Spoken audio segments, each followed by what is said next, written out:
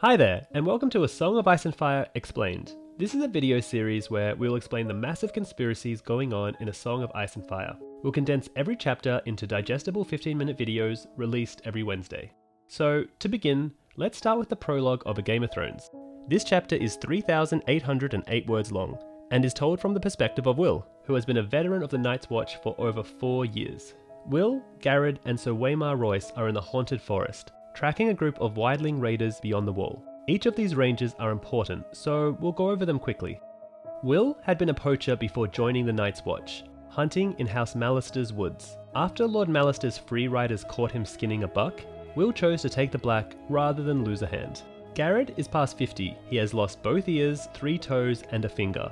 Old and scrawny, Garrod joined the Night's Watch as a boy, and is considered an experienced ranger by Mormont. The final ranger is the arrogant Waymar Royce.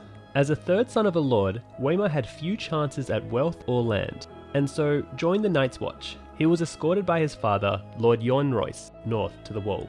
While they stayed at Winterfell as guests on the way, Sansa Stark fell wildly in love with Waymar. However, among the brothers of the Night's Watch, Waymar's behaviour and appearance earned him some ridicule behind his back, including from Garrod and Will. Shortly before A Song of Ice and Fire begins, Lord Commander Jorah Mormont gave Waymar Royce the command of arranging in search of a band of wildling raiders. He was accompanied by Garrod and Will.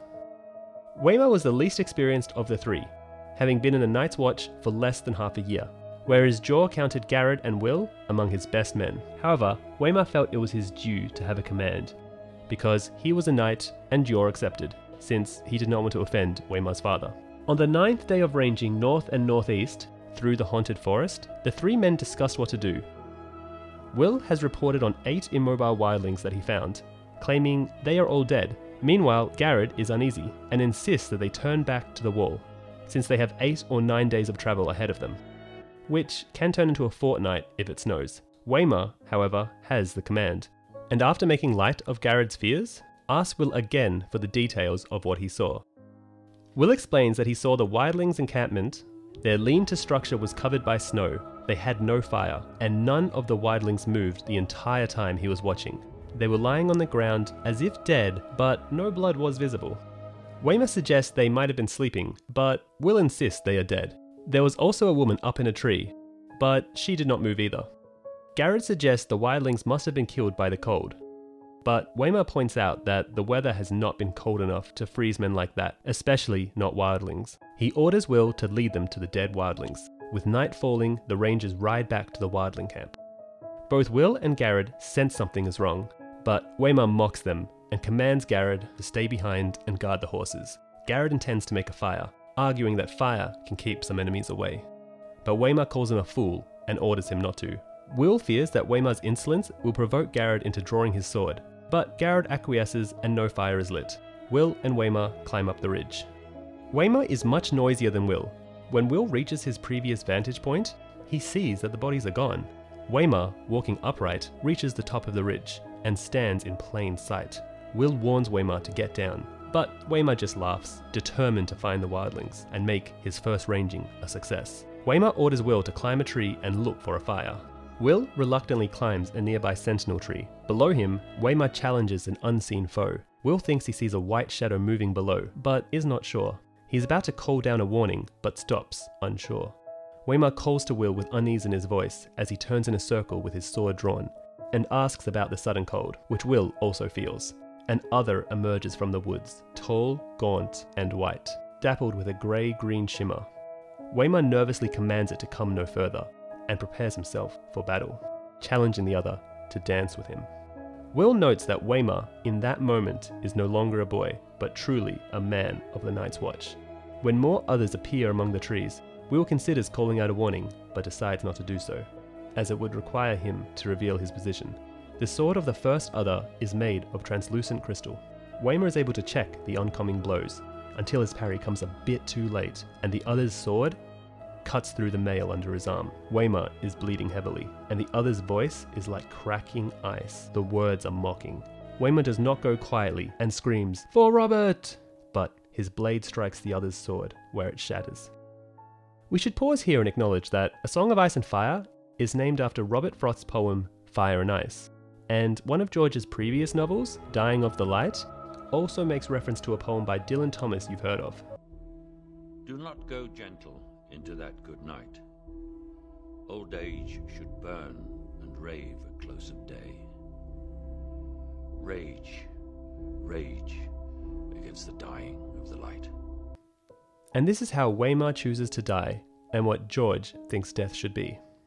One of the shards hits Waymar's left eye, and he falls to his knees, blinded. All of the others move in and slash at him mercilessly. Will turns his head away for a long time, before looking back to see that the others are gone. When he finally dares, Will climbs down, examines Royce's body, then picks up the knight's twisted and broken sword.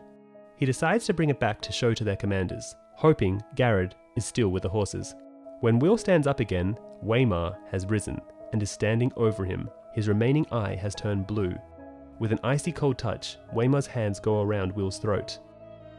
The prologue ends there, and what's most tragic about it is that Will was planning to return back to the Night's Watch with the evidence to prove that the others have returned, only to be strangled to death before he could do so. And with Robert Baratheon arriving at Winterfell, the timing couldn't have been better for Westeros. But instead, internal squabbles like the War of the Five Kings exhaust the Seven Kingdoms' resources, while the real threat lingers in the north, waiting for winter to come. Now, there's a lot of theories surrounding the others, and there is what the show presented us with, which is that the others were created by the Children of the Forest to take revenge on the first men of Westeros, for taking all the land that once belonged to them. However, until this is confirmed in the books, we'll move on. Next, it is suspected that by fellow theorists like Preston Jacobs, that the others' migration south is out of necessity, for the Night's Watch have forgotten about their ancient practice of hand-delivering newborn babies to the others, in an agreement that was made 8,000 years ago. It's theorized that the others cannot or struggle to procreate, so they constantly require new genetic makeup, otherwise they become too incestuous and deformed, which means that Craster giving his incest-ridden maleborns to the others in a clash of kings is only exasperating their inbred depression, which is a real thing. So, it could be that the others are justified in their invasion, since the Night's Watch have failed to keep their side of the promise, made 8,000 years ago after the Long Night. Anyway, we should get a better look at the others when The Winds of Winter hopefully gets released. In the meantime, that's about it for the prologue chapter. In the next video, we'll cover Bran 1 and go from there. In the meantime, here are some of the differences between the HBO TV show and book. In the book, the White Walkers' attack happens after several days of riding north of the Wall, but in the TV series, it happens in a forest close to the Wall, on the same day the Rangers leave Castle Black. The White Walkers are mostly called Others in the books, especially by the people of the Seven Kingdoms. It is the Wildlings and Old Nan who refer to them as White Walkers. In the TV series, Will discovers the Wildlings massacred and their bodies brutalized. In the book, he says they appear to be sleeping and likely froze to death. There is no mentioning in the book that the Wildlings' corpses have been arranged in any pattern. The White Walkers are of different appearance in the TV series. In the book, they have white skin and reflective light armor. In the TV series, they have frozen grey skin and brutal faces, similar to a skull, and the armor they wear in later seasons is black and non-reflective. The white girl who frightens Will in the series is never mentioned in the book. In the book, Waymar Royce is transformed into a white. In the TV series, Garrod is killed by the White Walkers, and Will escapes. In the books, Will is strangled by the White of Waymar Royce, and Garrod escapes to be executed in Bran 1.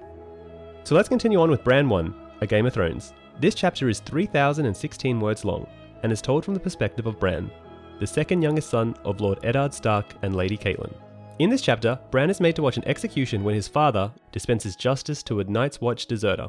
When they're on their way back to Winterfell, Jon Snow and Robb Stark find 6 orphan direwolf pups. This chapter foreshadows some interesting conspiracies, but we'll get into that later in the video. In the 9th year of summer, 7-year-old Bran Stark is travelling with a party of 20 men, including his father, to see the king's justice done. This is the first time Bran has been allowed to join. His older brother Robb thinks the man to be executed must be sworn to Mance Rayder, the king beyond the wall, which makes Bran think of Old Nan's tales about the wildlings. The offender turns out to be an old man, dressed in the ragged blacks of the Night's Watch, who has lost his ears and a finger to frostbite. We all know this man to be Garrod from the prologue chapter. However, exactly how he got so far south of the Wall remains a mystery. It is unlikely that he could have escaped past Mormont at Castle Black or Eastwatch, but we'll talk about this later. Lord Eddard questions Garrod briefly.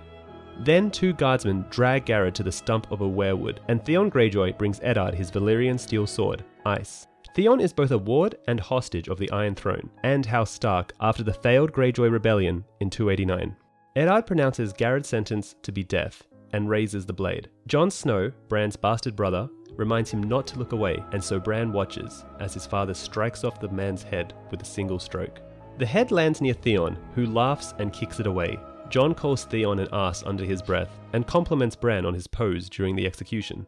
On the way back to Winterfell, Robb and Jon argue about whether or not the deserter died bravely, before racing their horses to the bridge, leaving Bran behind. Eddard rides up and asks if Bran knows why he executed the man himself. Bran replies that the man was a wildling. Eddard corrects him and says that the man was a deserter.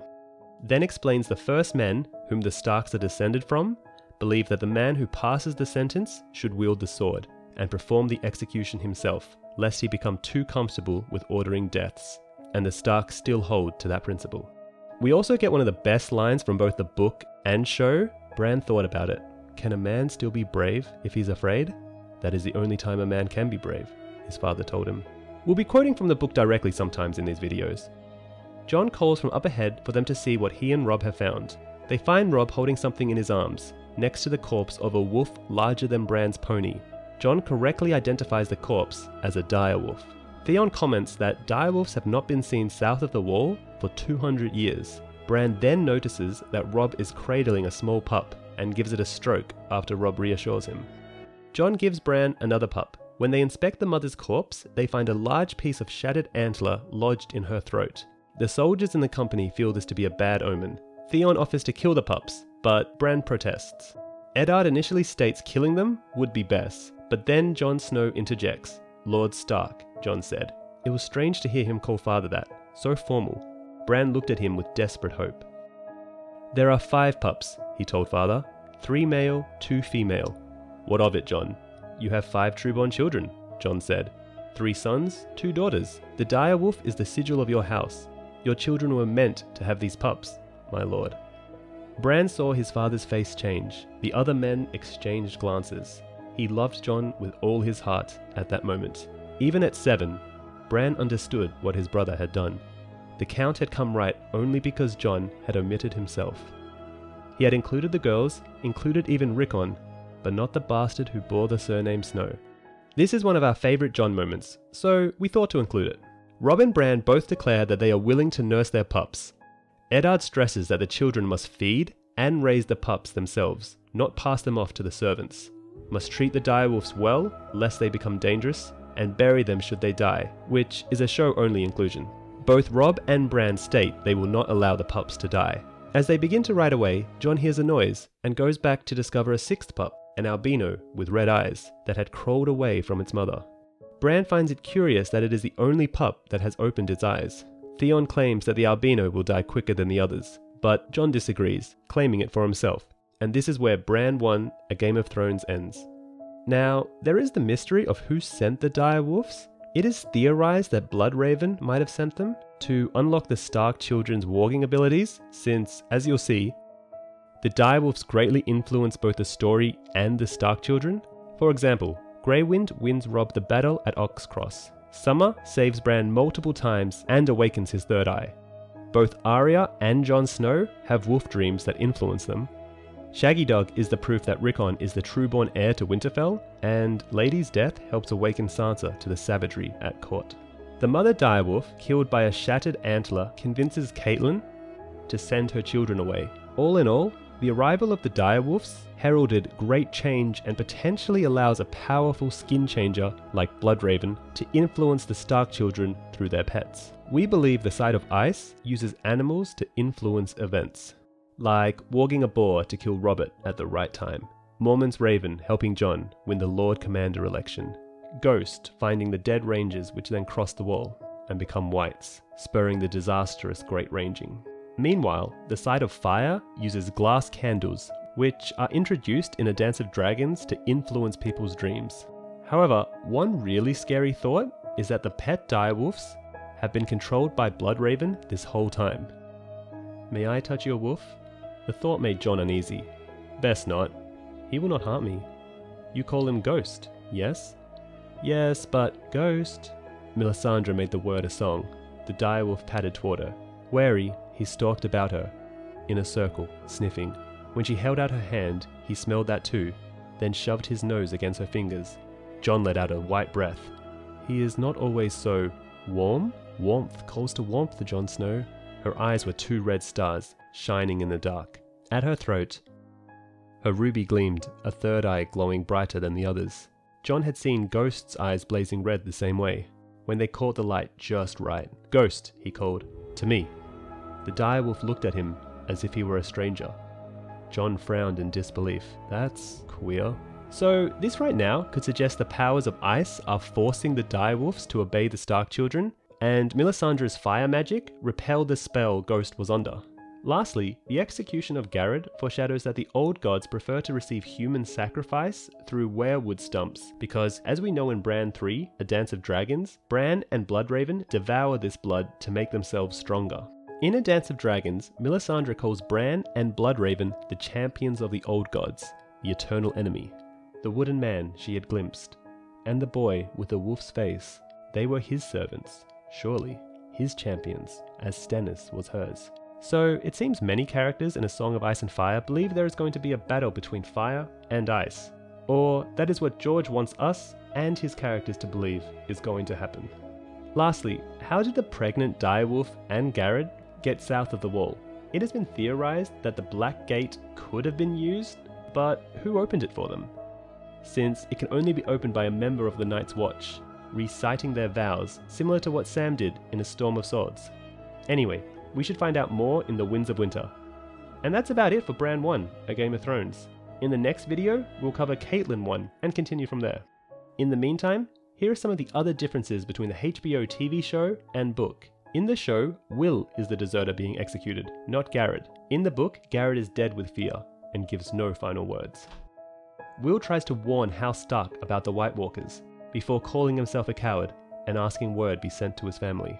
Everyone looks on solemnly at this, not sure what to make of his claim about the White Walkers. It should also be mentioned that many scenes from the books have characters sitting atop horses, while in the TV series they are just standing around, since it was easier to film the scenes that way. But a clear distinction between nobility and peasantry is that nobility rarely go outside without riding horses. In the book, Garrod's last words are not mentioned. Moreover, Ned does not discuss with Bran what the deserter said. In the next chapter, Ned tells Catelyn that the deserter was half mad. Something had put a fear in him so deep, no one could reach him. The Winterfell soldiers' capture of Will is not described in the book. There are several additional scenes in the TV series taking place in Winterfell, which introduce the Stark family. Bran is shown practicing archery while his father is watching him. The scene with needlework, which involves Sansa and Arya, comes from Arya 1 and takes place after King Robert's arrival. Arya is also shown to be an accurate archer, while in the books, she doesn't know how to fire a bow and wishes she could learn. Arya has not shot a single arrow in any of the books. In the book, Theon kicks the severed head of the executed deserter and laughs. This action disgusts Jon Snow, who dislikes Theon, and vice versa. In the show, Theon does not kick the severed head of the deserter, and he is shown to be on good terms with Jon before they part ways. In the book, between the execution of the deserter and the discovery of the direwolf pups, Robb and Jon have a riding race. This is omitted in the show. Events of the TV series are 17 years after Robert's rebellion, while in the book they are only 14 years. Thus, the Stark children are each about 3 years older than their ages in the book. Robb and Jon are 17 instead of 14 turning 15. Bran is 10 instead of 7. And Rickon's age is increased from 3 to 6. The Starks girls' birth years are altered. Sansa is 13 instead of 11, turning 12, and Arya is 11 instead of 9. Likewise, the royal children are older. Joffrey is 16 instead of 12, Marcella is 11 instead of 8, and Tommen is 10 instead of 7. Daenerys is 16 instead of 13, turning 14. In the book, snow covers the ground around Winterfell, and the pups are found waist deep in snow. In the TV series, there is no snow. In the book, the Starks do not find a stag nor any other animal except the direwolf and its puppies. So let's continue on with Catelyn 1, A Game of Thrones. This chapter is 2,065 words long, and is told from the perspective of Caitlin, the wife of Lord Eddard Stark and daughter of Holster Tully. In this chapter, Caitlin seeks out her husband in the Godswood to inform him of the news that his foster father, Lord Jon Arryn, the Hand of the King, is dead, and that King Robert Baratheon, his family, and half his court are on their way to Winterfell. This chapter is mostly plot heavy and explains the Godswood, the differences between the faith of the Seven in the south and the old gods of the north, Ned's Valyrian steel sword ice, how uncomfortable the Winterfell Godswood makes Caitlin feel, and the Weirwoods, which we'll talk about later in the video. We also learn that Caitlyn's sister is married to Ned's foster father, Caitlyn's uncle, Brynden Tully, resides at the Eyrie, and that Queen Cersei's pride grows with every year. So really, not a lot happens in this chapter, except for the letter. But George is planting the seeds for the mystery surrounding Jon Arryn's poisoning, the Stark-Lannister rivalry, Mance Rayder, and the different religions of Westeros. In this chapter, Caitlin seeks out her husband Eddard in the Godswood, following his return to Winterfell after the events of Bran 1. She knows her husband always goes there after executing a man. Caitlin finds the Godswood very dark and unsettling, compared to the sunny Godswood she remembers from Riverrun, her childhood home and the seat of House Tully. Unlike her own family, the Starks keep faith with the old gods, rather than the faith of the Seven adopted by the rest of Westeros. She finds Ned polishing his ancestral greatsword, Ice, under the heart tree at the center of the grove. He asks after the children, and Caitlin tells him they are deciding on the names for their new wolves. Ned notes that the man he executed is the 4th deserter this year. He adds that the man was half mad, that something had put a fear into him so deep that he could not reach him. The Night's Watch is dwindling, down to less than 1,000 men. Not just from deserters, but from ranging casualties. One day, Ned may have to call his banners to fight Mance Rayder himself. Caitlin warns him that there are darker things beyond the wall. Ned replies that the others have been dead for 8,000 years, and that Maester Luwin claims they never existed at all. Caitlin replies that nobody had seen direwolves until today. When Ned asks why Caitlin has come, she tells him that Jon Arryn, his foster father, and her brother-in-law, is dead. The news came in King Robert's own hand. When asked, Caitlin explains that Jon Arryn's widow, Caitlyn's sister, Lysa, and her son have returned to the Eyrie, and says that she thinks her sister should not be alone, and should have gone back to Riverrun. Ned urges Caitlin to take the children to keep her sister company, but then Caitlin informs him that Robert Baratheon has also written to say he is coming to Winterfell. This news cheers up Ned. It has been 9 years since he last saw his old friend. However, Caitlin is worried about the omen of a direwolf found dead in the snow with an antler buried in its throat. Robert is coming here? When she nodded, a smile broke across his face. Caitlin wished she could share his joy, but she had heard the talk in the yards. A direwolf dead in the snow, a broken antler in its throat. Dread coiled within her like a snake. But she forced herself to smile at this man she loved, this man who put no faith in signs. Here, we see that the death of the direwolf mum stokes fear in Caitlin, and this, along with potential glass candle dreams, motivates Caitlin to take a series of actions that both benefit the side of fire, with the return of Jaime Lannister to King's Landing, and the side of ice, with Caitlin leaving Winterfell, seizing Tyrion, and igniting the War of the Five Kings. Thus, Bran can go north. With Robert coming, Caitlin confirms with Ned that they should send word to his brother Benjen on the wall. Then Caitlin informs Ned that Robert's wife, Cersei Lannister, their children, and her Lannister brothers are also coming. Ned does not like the Lannisters because they came to Robert's cause only after victory was certain. Eddard is looking forward to seeing Robert and Cersei's children, and then announces his worry about feeding them all, cursing his old friend. And this is where Caitlin 1, A Game of Thrones, ends. There is not much to discuss in way of conspiracies with this chapter. However, this chapter does seem to connect with the events in Bran 3, A Dance with Dragons. "It is time," Lord Brynden said. Something in his voice sent icy fingers running up Bran's neck. Time for what? For the next step. For you to go beyond skin changing and learn what it means to be a greenseer. Inside was a white paste, thick and heavy, with dark red veins running through it. "You must eat this," said Leaf. She handed Bran a wooden spoon. The boy looked at the bowl uncertainly. "What is it?" "A paste of weirwood seeds." Something about the look of it made Bran feel ill. The red veins were only weirwood sap, he supposed, but in the torchlight they looked remarkably like blood. He dipped the spoon into the paste, then hesitated. This piece might be Jojen. Will this make me a greenseer? Your blood makes you a greenseer, said Lord Brynden. This will help awaken your gifts and wed you to the trees. Bran did not want to be married to a tree. But who else would wed a broken boy like him? 1,000 eyes, 100 skins, wisdom deep as the roots of ancient trees. A greenseer. He ate. It had a bitter taste, though not so bitter as acorn paste. The first spoonful was the hardest to get down. He almost retched it right back up. The second tasted better. The third was almost sweet. The rest he spooned up eagerly. Why had he thought that it was bitter? It tasted of honey, of new fallen snow, of pepper and cinnamon, and the last kiss his mother ever gave him. The empty bowl slipped from his fingers and clattered on the cavern floor. I don't feel any different. What happens next? Leaf touched his hand. The trees will teach you. The trees remember. He raised a hand, and the other singers began to move about the cavern, extinguishing the torches one by one. The darkness thickened and crept toward them. Close your eyes, said the three-eyed crow. Slip your skin, as you do when you join with summer, but this time, go into the roots instead. Follow them up through the earth, to the trees upon the hill, and tell me what you see. Bran closed his eyes and slipped free of his skin. Into the roots, he thought. Into the weirwood. For an instant, he could hear the river rushing by below. Then, all at once, he was back home again. Lord Eddard Stark sat upon a rock beside the deep black pool in the Godswood. The pale roots of the heart tree twisted around him.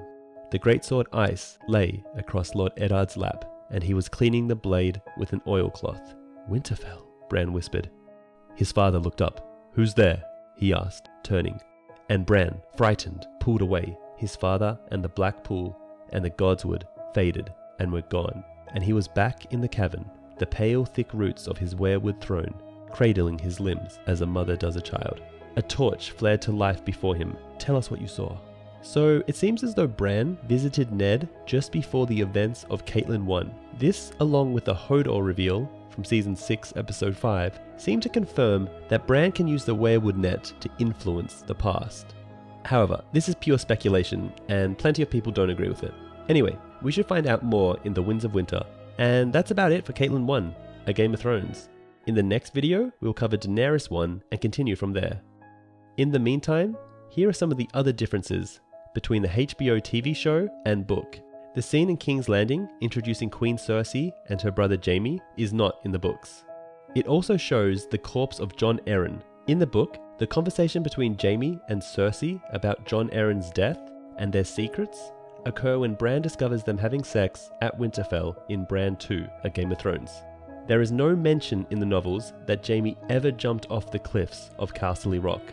In the books, the conversation between Ned and Catelyn about Mance Rayder is omitted, and so is the situation at the Wall, where Ned remarks that he might need to call his banners and march north of the Wall to defeat Mance Rayder in battle. Moreover, the news that Lysa has gone to the Eyrie is introduced later in the show. Everything else that is omitted from the book includes Catelyn remarking that Lysa should have gone to Riverrun instead of the Eyrie to be with family.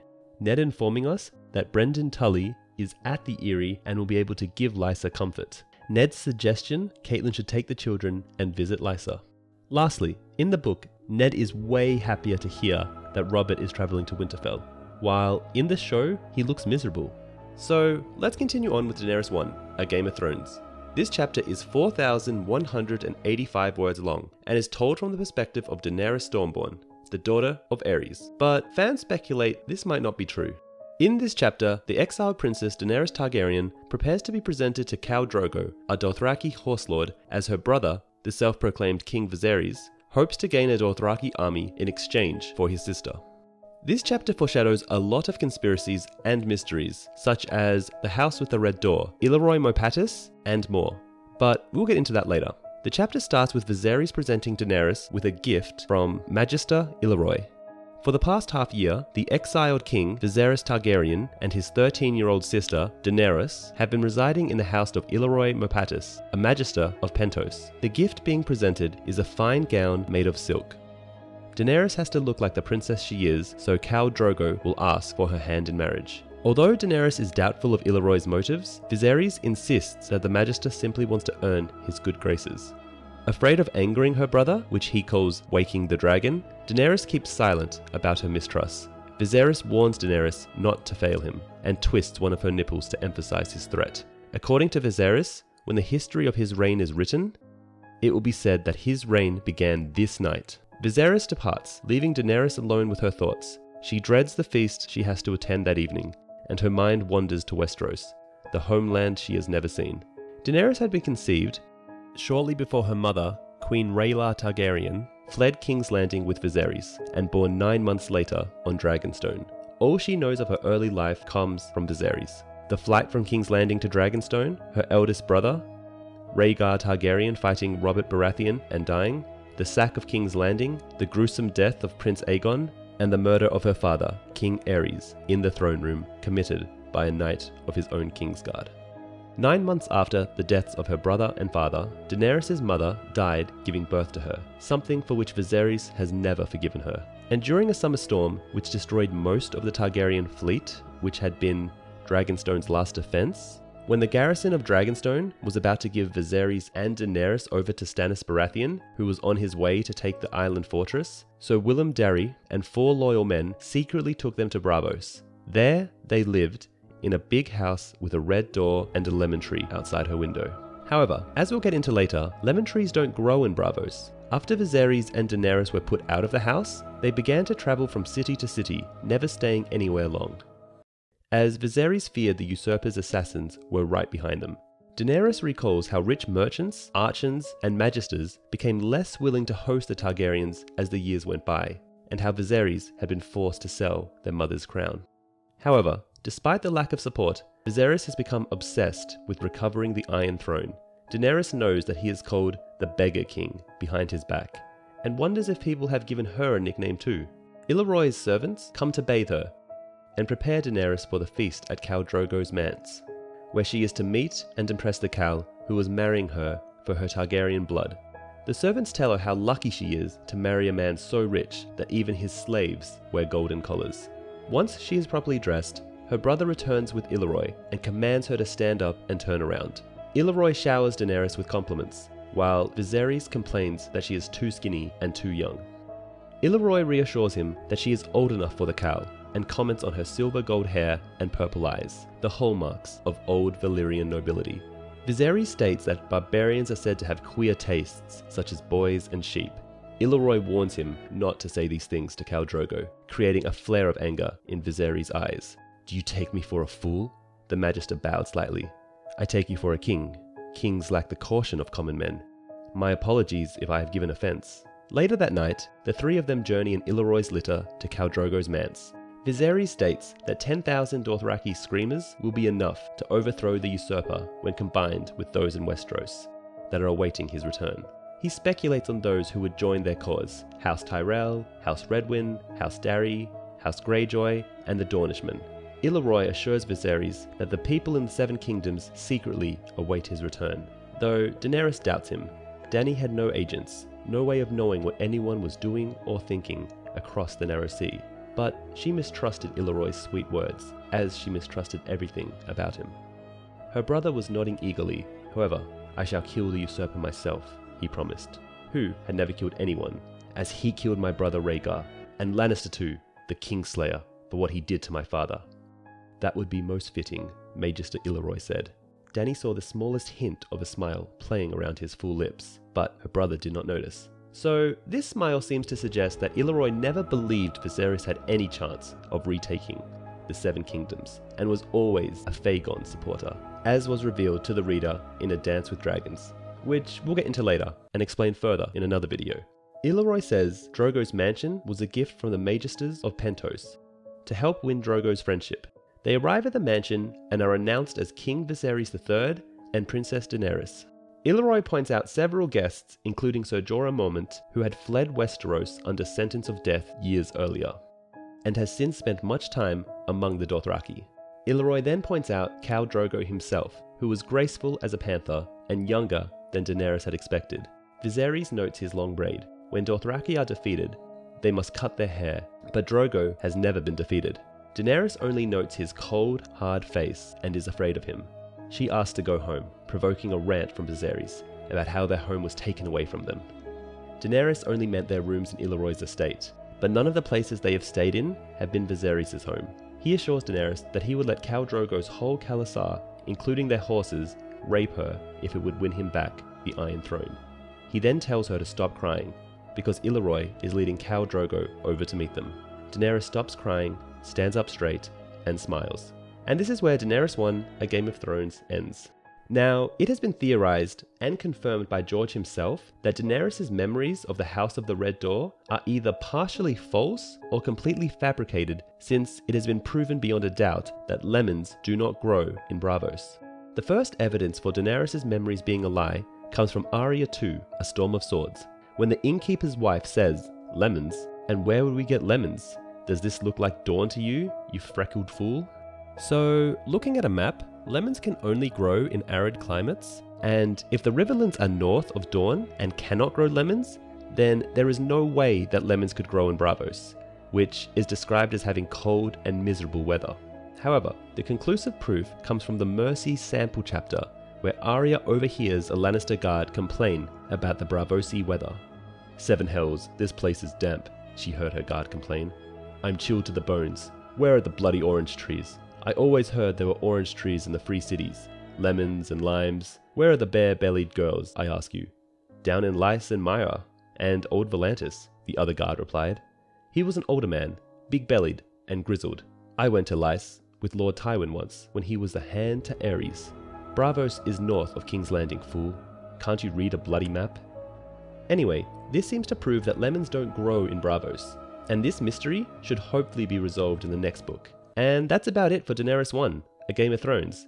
In the next video, we'll cover Eddard 1 and continue from there.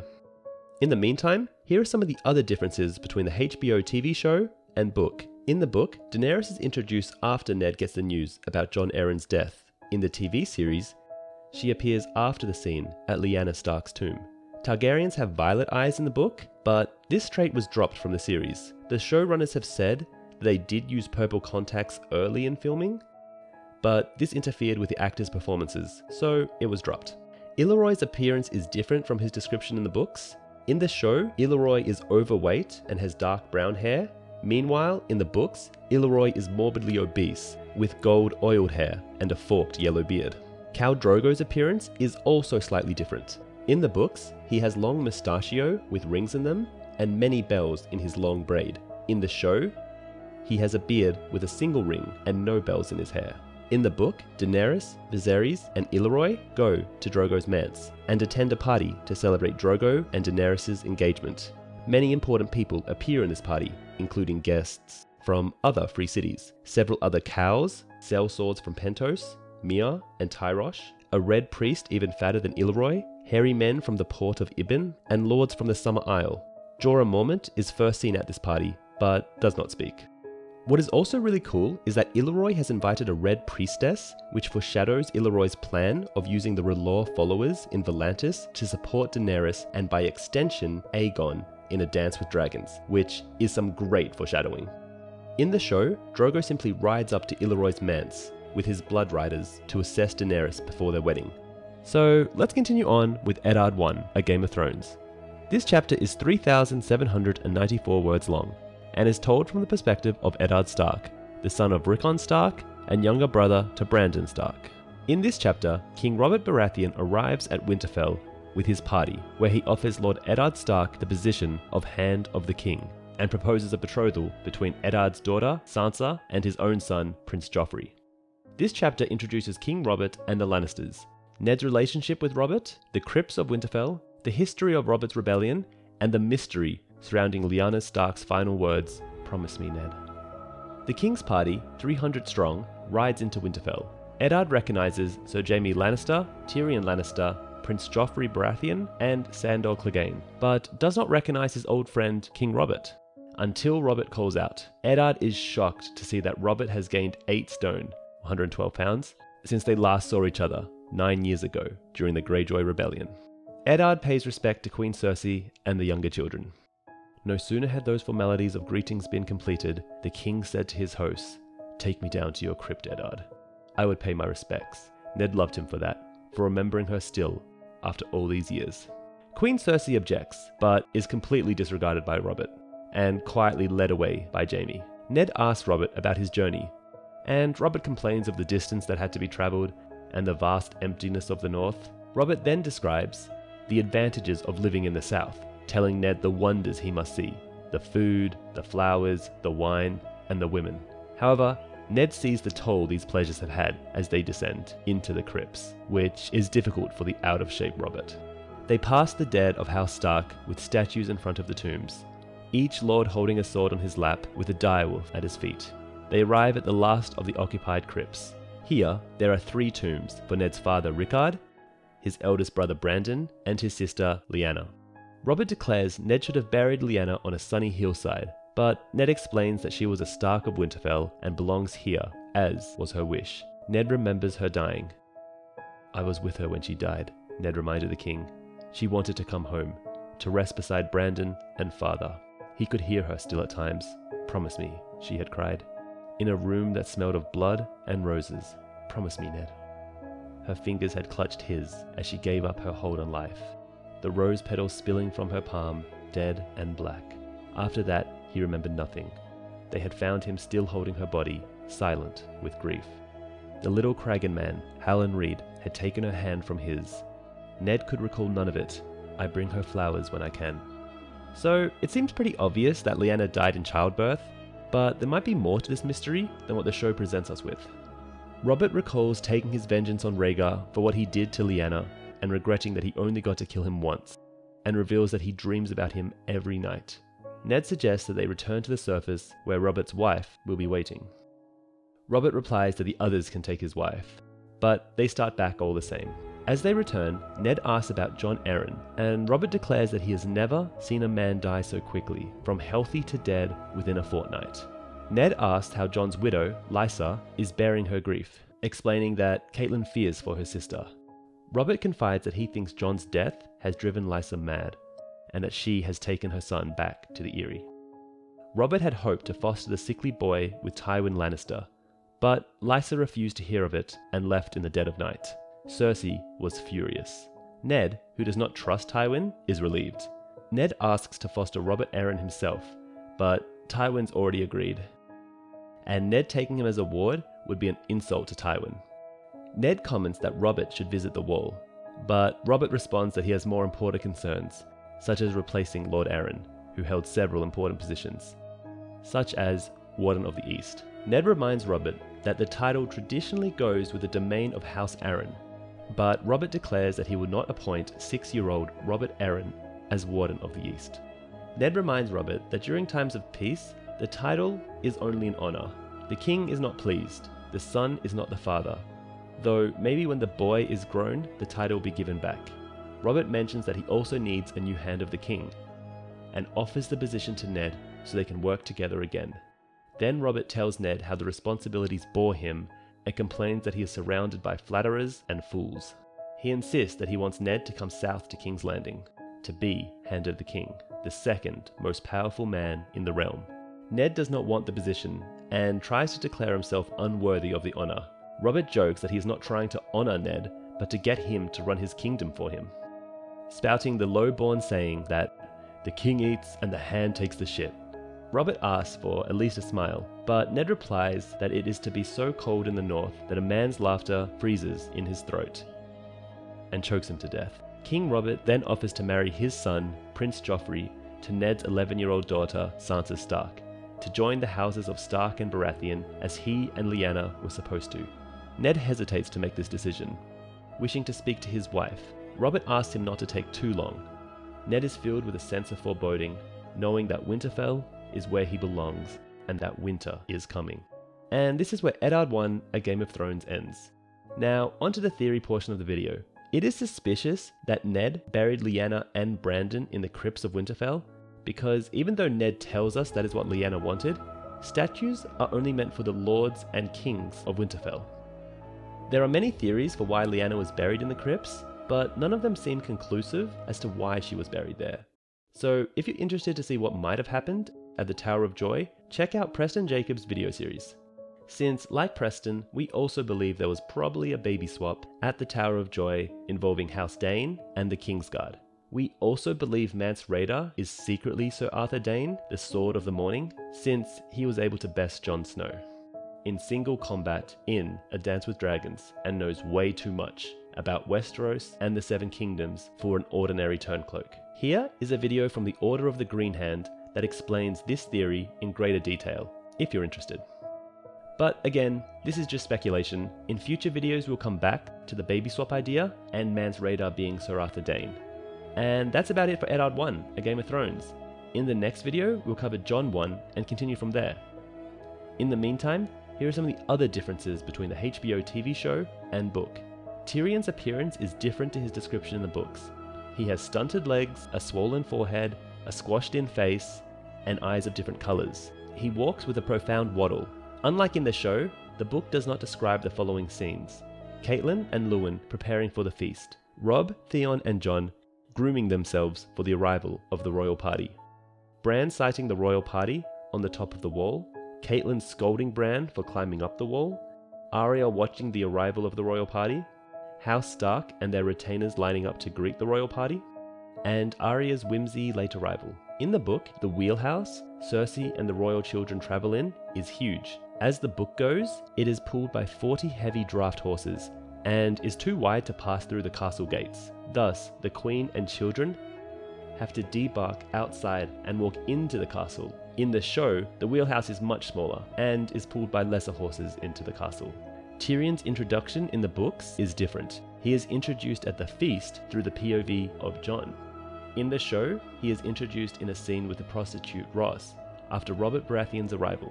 Ross doesn't exist in the books. In the TV series, she is a recurring character. In the book, Robert does not place a feather in the hand of Lyanna's statue. Lastly, both Tommen and Myrcella are presented before the Stark children in the book and vice versa.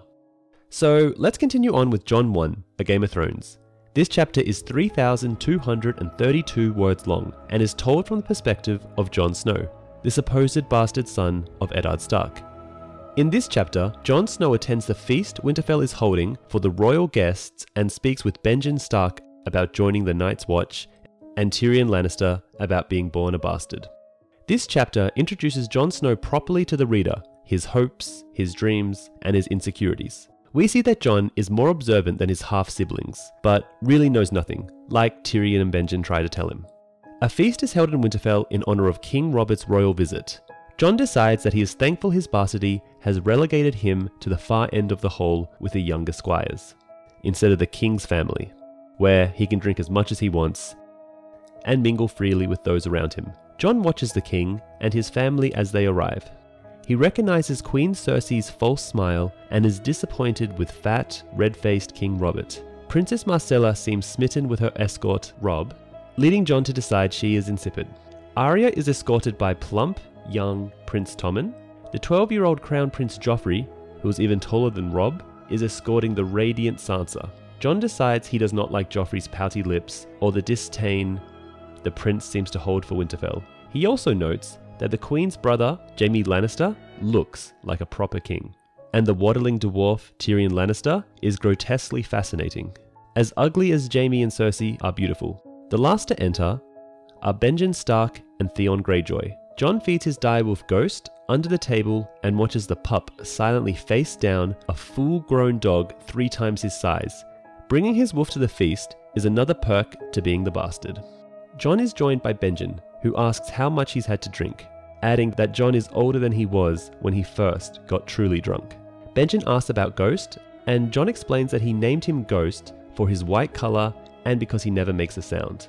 Benjen asks why Jon is not at the main table, and Jon says flatly that Lady Catelyn thought seating a bastard with the king might give offence. Benjen comments that Eddard does not seem festive, and Jon adds that neither does the queen. Probably because of King Robert's visit to the crypts. Benjen commends Jon's keen observation and remarks that he could use a man like him on the wall. Jon latches on to this and asks if he can return to the wall with Benjen. Benjen replies that the wall is a hard place for a boy, but Jon counters that he will turn 15 on his next name day, and it's said bastards grow up faster than purebloods. Jon thinks about how all his half-brothers and sisters have futures, but there is no future for a bastard. Benjen says that he should know a woman and father a bastard or two first, to know what he will be giving up. This angers Jon, who states that he will never father a bastard and runs off with Ghost before anyone can see him cry after knocking into a serving girl. As Jon is leaving, Tyrion Lannister speaks to him from a ledge in the deserted yard and asks if he can take a look at Ghost. Jon offers to help him down, but Tyrion jumps down, acrobatically landing on his hands and vaulting to his feet. Ghost is uncertain about Tyrion, but submits to examination at Jon's command. Tyrion asks if Jon is Eddard's bastard. Jon bristles, and Tyrion apologizes that, as a dwarf, he can usually speak as he pleases, like a jester. He comments that Jon has more of the North in him than his half-siblings. Jon appreciates the comment, but tries not to show it. "Let me give you some counsel, bastard," Lannister said. "Never forget what you are, for surely the world will not. Make it your strength, then it can never be your weakness." Jon was in no mood for anyone's counsel. "What do you know about being a bastard? All dwarfs are bastards in their father's eyes. You are your mother's trueborn son of Lannister." "Am I?" the dwarf replied. "Do tell my lord father. My mother died birthing me, and he's never been sure." "I don't even know who my mother was," Jon said. "Some woman, no doubt. Most of them are." He favoured Jon with a rueful grin. "Remember this, boy. All dwarfs may be bastards, yet not all bastards need be dwarfs." And this is where Jon 1 A Game of Thrones ends. Now, onto the theory portion of the video. Why did Maester Luwin lie? So, in the next chapter, Catelyn 2, Ned and Catelyn are discussing what to do with Jon. When Ned travels south with Robert, Catelyn refuses to house Jon, but Ned can't take Jon with him to court. They are at a crossroad. But then, Luwin interjects with this. "Another solution presents itself," he said, his voice quiet. "Your brother Benjen came to me about Jon a few days ago. It seems the boy aspires to take the Black." Ned looks shocked. "He asked to join the Night's Watch?" However, as we know, Benjen does not want Jon to join the Night's Watch so young, and Luwin exploits his position to have Jon sent to the Wall. For this video series, we'll be pointing out all the times that the Maesters directly or indirectly influence the story, in an effort to prove Maesters sometimes have their own agendas. This will be important later in future theory predictions. Moreover, there is a theory that Benjen was forced to take the Black because he kept something secret from Ned pertaining to Lyanna running away with Rhaegar during Robert's rebellion.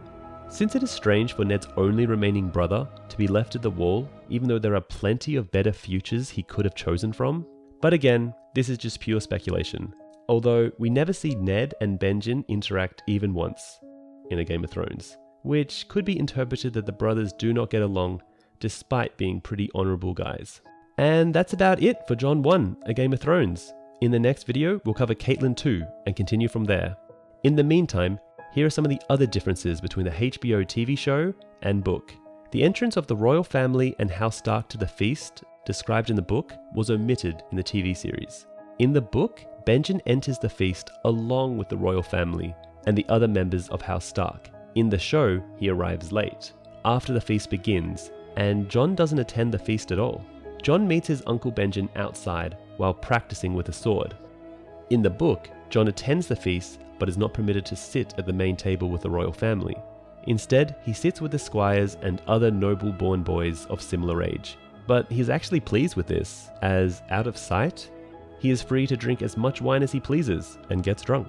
Then Benjen approaches him and they have their conversation inside the feasting hall. In the book, the description of the feast is from Jon's POV, thus it focuses on his conversations with Benjen. The scenes depicting the activities of other people in the feast are mostly not present in the book. These include Robert's activities and Cersei's reactions, conversations between Catelyn and Cersei, conversations between Benjen and Eddard, the subtle confrontation between Jaime and Eddard, Sansa speaking to Cersei, and Arya throwing food at Sansa, etc. So, let's continue on with Catelyn 2, A Game of Thrones. This chapter is 3,495 words long, and is told from the perspective of Catelyn Stark, the daughter of Holster Tully and sister to Lysa Tully. In this chapter, a secret letter from her sister, Lysa, leads Catelyn to convince Ned to go to King's Landing and become the Hand of the King, so he can investigate Jon Arryn's death and see if the Lannisters are involved. This chapter is the first clue that Lysa murdered her husband, since after meeting Lysa, you realize she isn't clever or brave enough to send this letter, and it really could have only been Littlefinger, since it pretty much guaranteed Ned would come to King's Landing. Then, Littlefinger's plan is pretty obvious. Get Ned to find out about the incest, and then when he requires the gold cloaks, see what he offers, and then go to Cersei and see what she offers. And whoever makes the better offer is who Peter will side with. Ned and Catelyn are in Catelyn's bedchamber after making love. Uncomfortable with the warmth of the room, which is heated by hot springs beneath the castle, Ned opens the windows. As she watches him from the bed, Catelyn thinks he looks the same as when she married him, and hopes they have conceived another child. The couple discuss King Robert's offer, which Ned intends to refuse. Catelyn insists that he must accept, so as to not offend the king, which might put them all in danger. While Catelyn contemplates the omen of the direwolf killed by a stag, Ned wishes his brother, Brandon, had lived to be the Lord of Winterfell instead.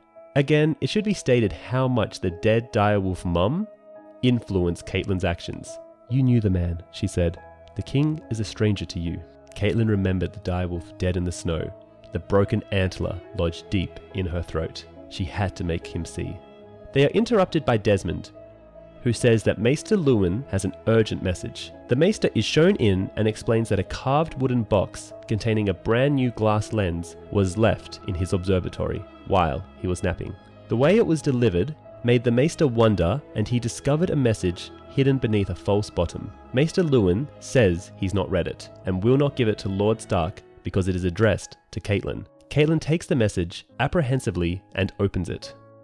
Catelyn immediately burns the message after reading it, but explains to Ned that the message was from her sister, Lysa, and written in a secret language only the two sisters share, claiming Jon Arryn was murdered by Queen Cersei and her family. "Your sister is sick with grief. She cannot know what she is saying." "She knows," Catelyn said. "Lysa is impulsive, yes, but this message was carefully planned, cleverly hidden. She knew it meant death if her letter fell into the wrong hands. To risk so much, she must have had more than mere suspicion." Catelyn looked to her husband. "Now we truly have no choice. You must be Robert's hand. You must go south and learn the truth." So it would have been extremely difficult for Lysa in the Eyrie to have sent the letter, leaving only Littlefinger to orchestrate its arrival in Maester Luwin's observatory. Lysa is also too impulsive to come up with such a careful delivery method, and the letter only serves to make sure Eddard has no choice but to accept Robert's offer to become Hand of the King, and this is what makes A Song of Ice and Fire so great. The mystery that starts it all, the death of Jon Arryn, can be figured out in the first book alone through the contradicting reports around Robert Arryn's fostering. You can also kind of see how it all played out. Lysa found out that her son was going to be taken away from her, and so Peter convinces her to kill Jon Arryn and run away with Robin back to the Eyrie and help bring Eddard Stark to King's Landing. It's also a crime how wasted Littlefinger was in the show, when everything he does in the book is so meticulous and chaotic that you're never sure if he planned it or just got really lucky. Either way, Littlefinger is someone to watch out for in the next book. Catelyn maintains that Ned must be the Hand of the King to find the truth behind Lysa's accusations. Maester Luwin agrees with Catelyn, pointing out that the Hand's authority will help determine the truth and protect Lysa and her son. Ned reminds them both that his father went south once, at the summons of a king, and never returned. Luwin replies that that was a different time and a different king. Catelyn insists that if Ned truly loves King Robert like a brother, he will not leave him to face the Lannisters on his own. Ned then makes his decision. He will go, but Catelyn must stay behind to govern Winterfell and teach his heir Robb how to be a proper lord. He allows that little Rickon may stay with her as well, but the others must come south. Sansa to wed Joffrey, and Arya to learn the ways of a southern court. Catelyn reluctantly agrees, but begs that 7-year-old Bran be allowed to stay. Ned insists that Bran must bridge the gap between Robb and Joffrey by befriending Tommen, who is of similar age. Their family will be safer for it, and Catelyn has to agree. Catelyn feels lonely already. Maester Luwin asks about Jon Snow, and Catelyn's anger flashes. She understood Ned fathering a bastard son, but not raising him alongside his true-born children. Also, Catelyn arrived at Winterfell to find Jon and his wet nurse had already taken up residence before her. There were rumours that Ashara Dane was his mother, but Ned has always forbid Catelyn to ask about it, insisting that Jon was his blood. Ned would never send Jon away though, and Caitlin could never forgive him for that. Caitlin insists that John must leave Winterfell, but Ned argues that there will be no place for John at court. Maester Luwin mentions John's ambition to join the Night's Watch. Ned considers this for a while and finally agrees to let John take the Black, though not until they are ready to leave for the South. He wants John to enjoy his last few days. Ned decides that when it is time, he will tell John himself. And this is where Caitlin 2, A Game of Thrones ends. Now, onto the theory portion of the video. This chapter is a real testament to how George R.R. Martin creates difficult but fair mysteries where the reader has the chance to figure out the answers by carefully examining the text and looking for inconsistencies that George has left behind. So let's continue on with Arya 1, A Game of Thrones. This chapter is 2,699 words long and is told from the perspective of Arya, the daughter of Eddard Stark and Lady Caitlin. In this chapter, Arya runs out on her needlework session to watch the boys practice with swords in the yard with Jon Snow. This chapter is almost entirely omitted from the TV series, but does contain hints of George R.R. Martin's original outline for A Game of Thrones, where Jon and Arya are in a love triangle. Robb wounds Joffrey on the battlefield before being killed by Jaime and Sansa betraying her family to be with Joffrey. Arya is dismayed at her crooked stitches. She can't match her sister Sansa's needlework. Their governess, Septa Mordane, coos over Princess Marsilla's needlework, which Arya thinks is also crooked. Sansa is whispering with Jean Poole and Beth Castle. When Arya asks what they are whispering about, she is told it is about how handsome Prince Joffrey is, and how he complimented Sansa and will one day marry her. Arya points out that Jon Snow thinks Joffrey looks like a girl. Sansa laments that Jon gets jealous because he is a bastard, but Arya defends him, drawing the Scepter's attention to her. Septa Mordane inspects Arya's stitches with everyone watching and pronounces her dissatisfaction. Arya bolts for the door, stopping only long enough to be forced to bow to Princess Marcilla. Humiliated, Arya wishes she had some of her sister's skills and beauty. She has her father's looks, not the beauty of their mother like Sansa. Jean used to call her Horseface, which was all the more hurtful because the only thing that Arya could do better than Sansa was ride. That and manage a household, since Sansa has no head for figures. Arya finds her direwolf pup, Nymeria, waiting for her, and together, they go to watch the boys sparring in the practice yard, not daring to go back to her room where she would be found and punished. On the covered bridge overlooking the yard, Arya comes across Jon Snow seated on a sill with Ghost. Watching the fighting below, she sits down beside him and they watch together. In the yard below, the heavily padded Bran and Prince Tommen are fighting each other with wooden swords under the watchful eye of Sir Roderick Castle, the Master-at-Arms. The group of spectators includes Robb and Theon. Arya remembers thinking when she was little that she was a bastard, like Jon, because they were the only children to take after their father. It'd been Jon she had gone to in her fear, and Jon who had reassured her. When Arya asks why Jon is not down in the yard with the others, Jon explains that bastards are not allowed to damage princes. Only true-born swords can do that. Arya says she could fight as well as Bran, who was only 7, while she is 9. But Jon says she doesn't have enough strength for a longsword. Jon points out that the newly arrived Prince Joffrey is wearing a sigil that has both a stag and lion on it, giving his mother's Lannister sigil equal status to the royal Baratheon sigil. Jon suggests that Arya should wear a combination sigil for the Starks and Tullys, but Arya jokes that a wolf with a trout in its mouth would look silly. She questions why a girl would need a sigil if she isn't allowed to fight. Jon shrugs that girls get the sigils but not the swords, while bastards get the swords but not the sigils. Below, Bran has knocked Tommen down, and Sir Roderick calls Robb and Joffrey for a bout. Joffrey acts as if it is beneath his dignity to fight Starks with practice swords. He suggests real swords, and Robb readily accepts. Jon comments to Arya that Joffrey truly is a little shit. So Roderick states that he will only allow blunted, tawny swords. Joffrey's scarred bodyguard, Sandor Clegane, remarks that he killed a man with a real sword when he was only 12. Joffrey makes a few more condescending remarks that enrage Robb, then feigns a yawn and leaves with Tommen. Jon encourages Arya to go to her room and face her punishment. Arya insists it is not fair, but Jon says that nothing is fair as he walks away with Ghost. Arya returns to her room.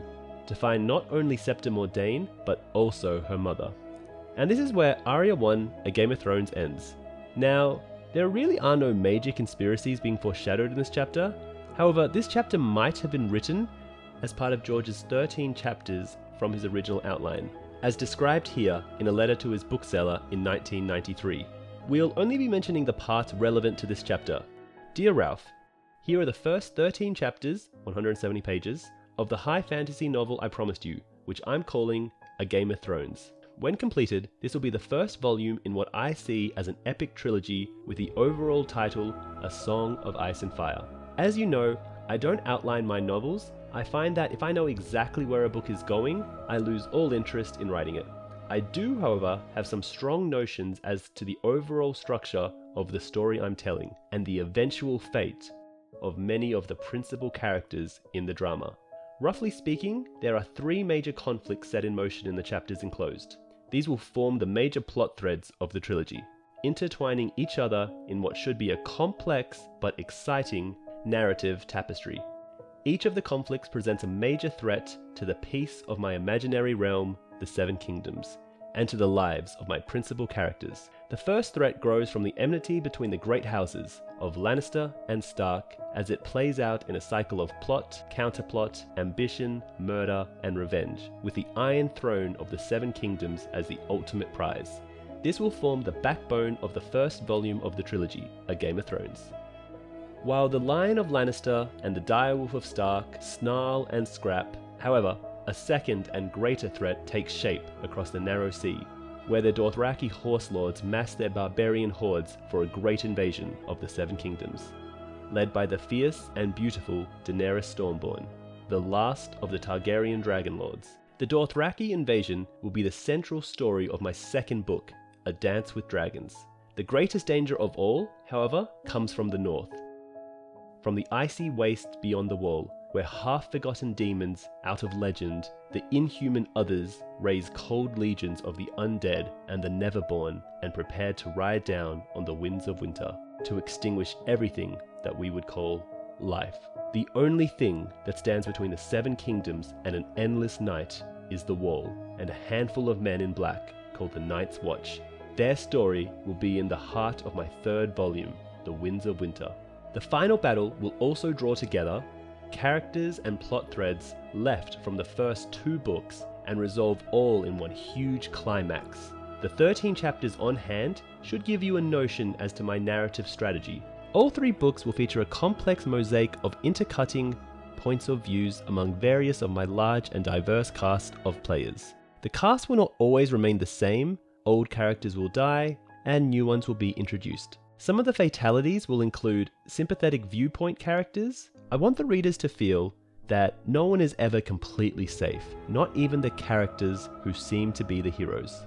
The suspense always ratchets up a notch when you know that any character can die at any time.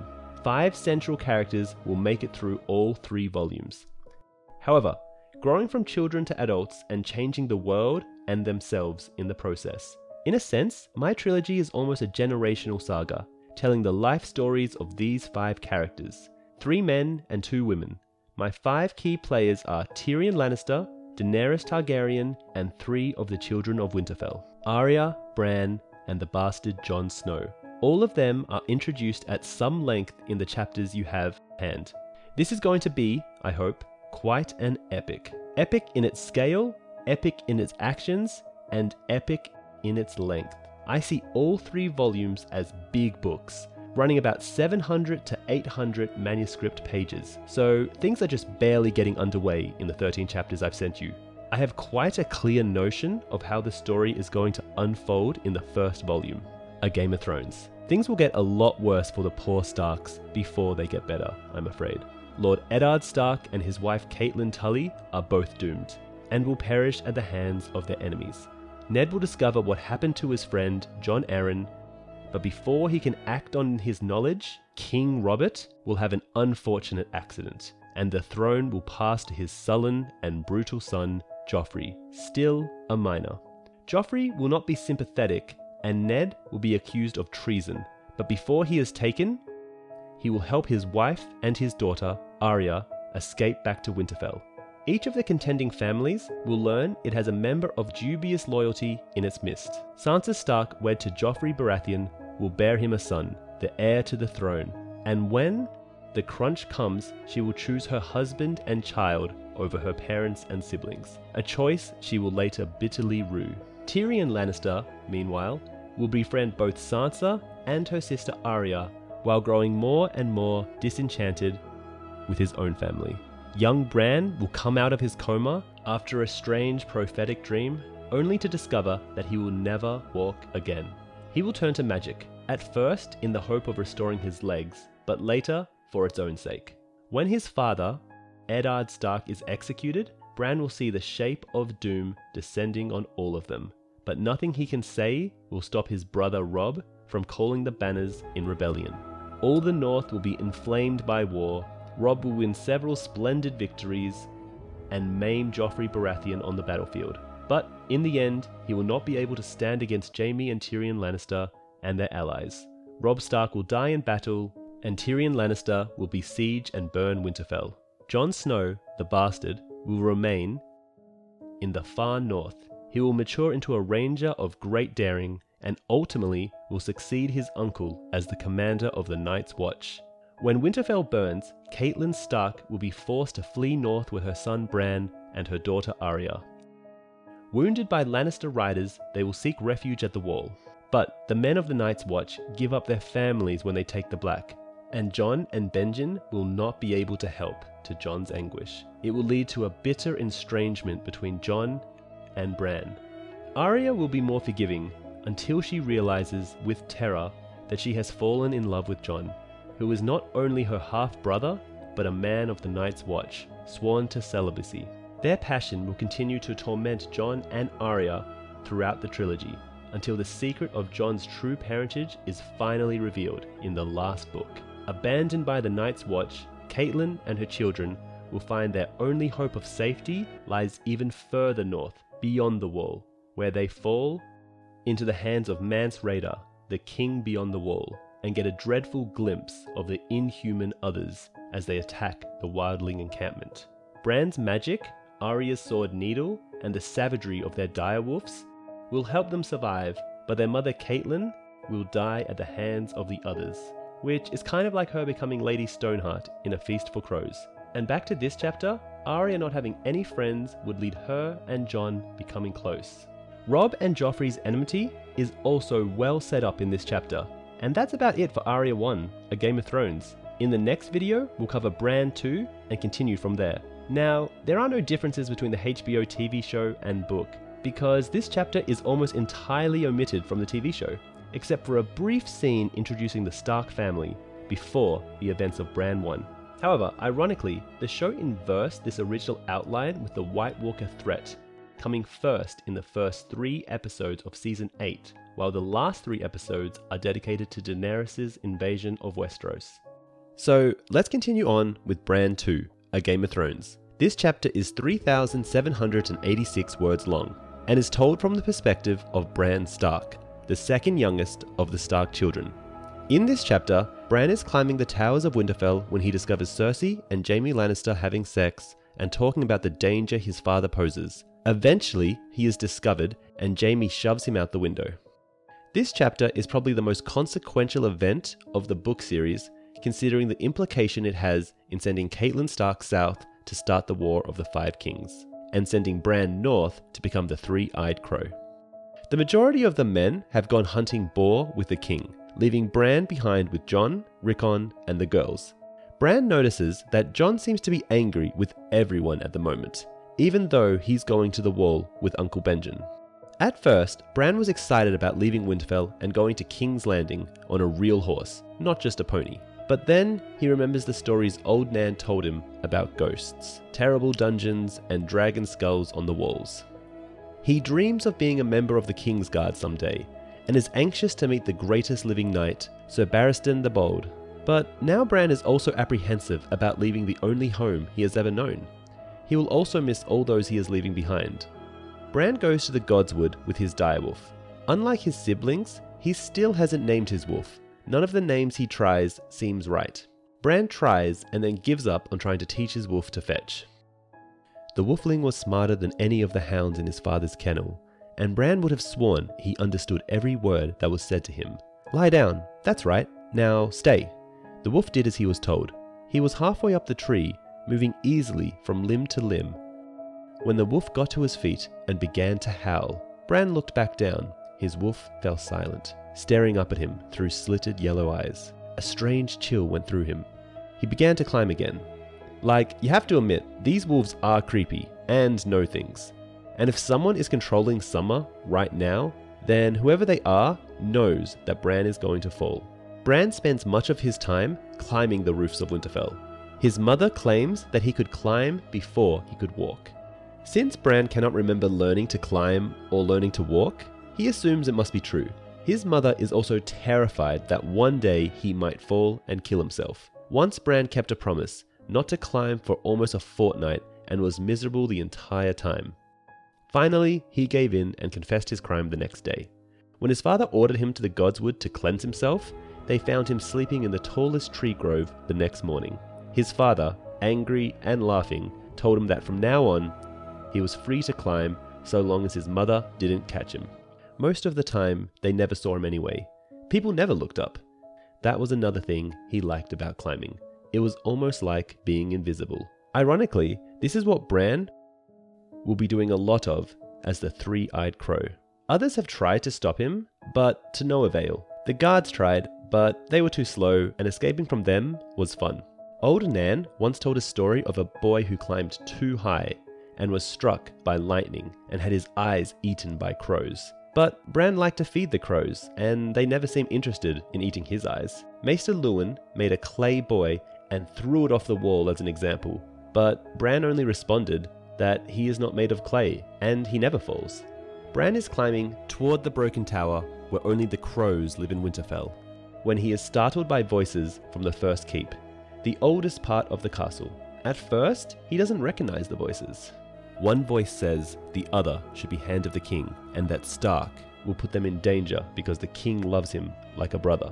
Jaime jokes that Robert hates his brothers. Unamused, Cersei insists that Robert will listen to Eddard.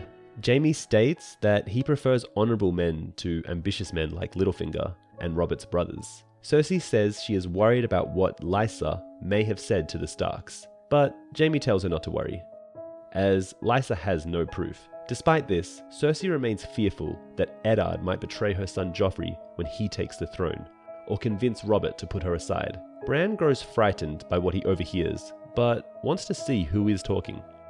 So, he climbs over the window, then drops down. He can see the man and woman inside, naked, wrestling, and moaning. He recognizes Cersei just as her eyes open, and she sees him. Bran loses his grip as he tries to escape, but he catches himself on the window ledge. Cersei and Jaime come to look at him. Jaime extends a hand to Bran and pulls him onto the ledge. As Bran begins to relax, Jaime asks him how old he is. Bran tells him he is 7. Then, Jaime loathingly says, "The things I do for love," and shoves Bran backwards out of the window into the empty air. And this is where Bran 2, A Game of Thrones ends. Now, onto the theory portion of the video.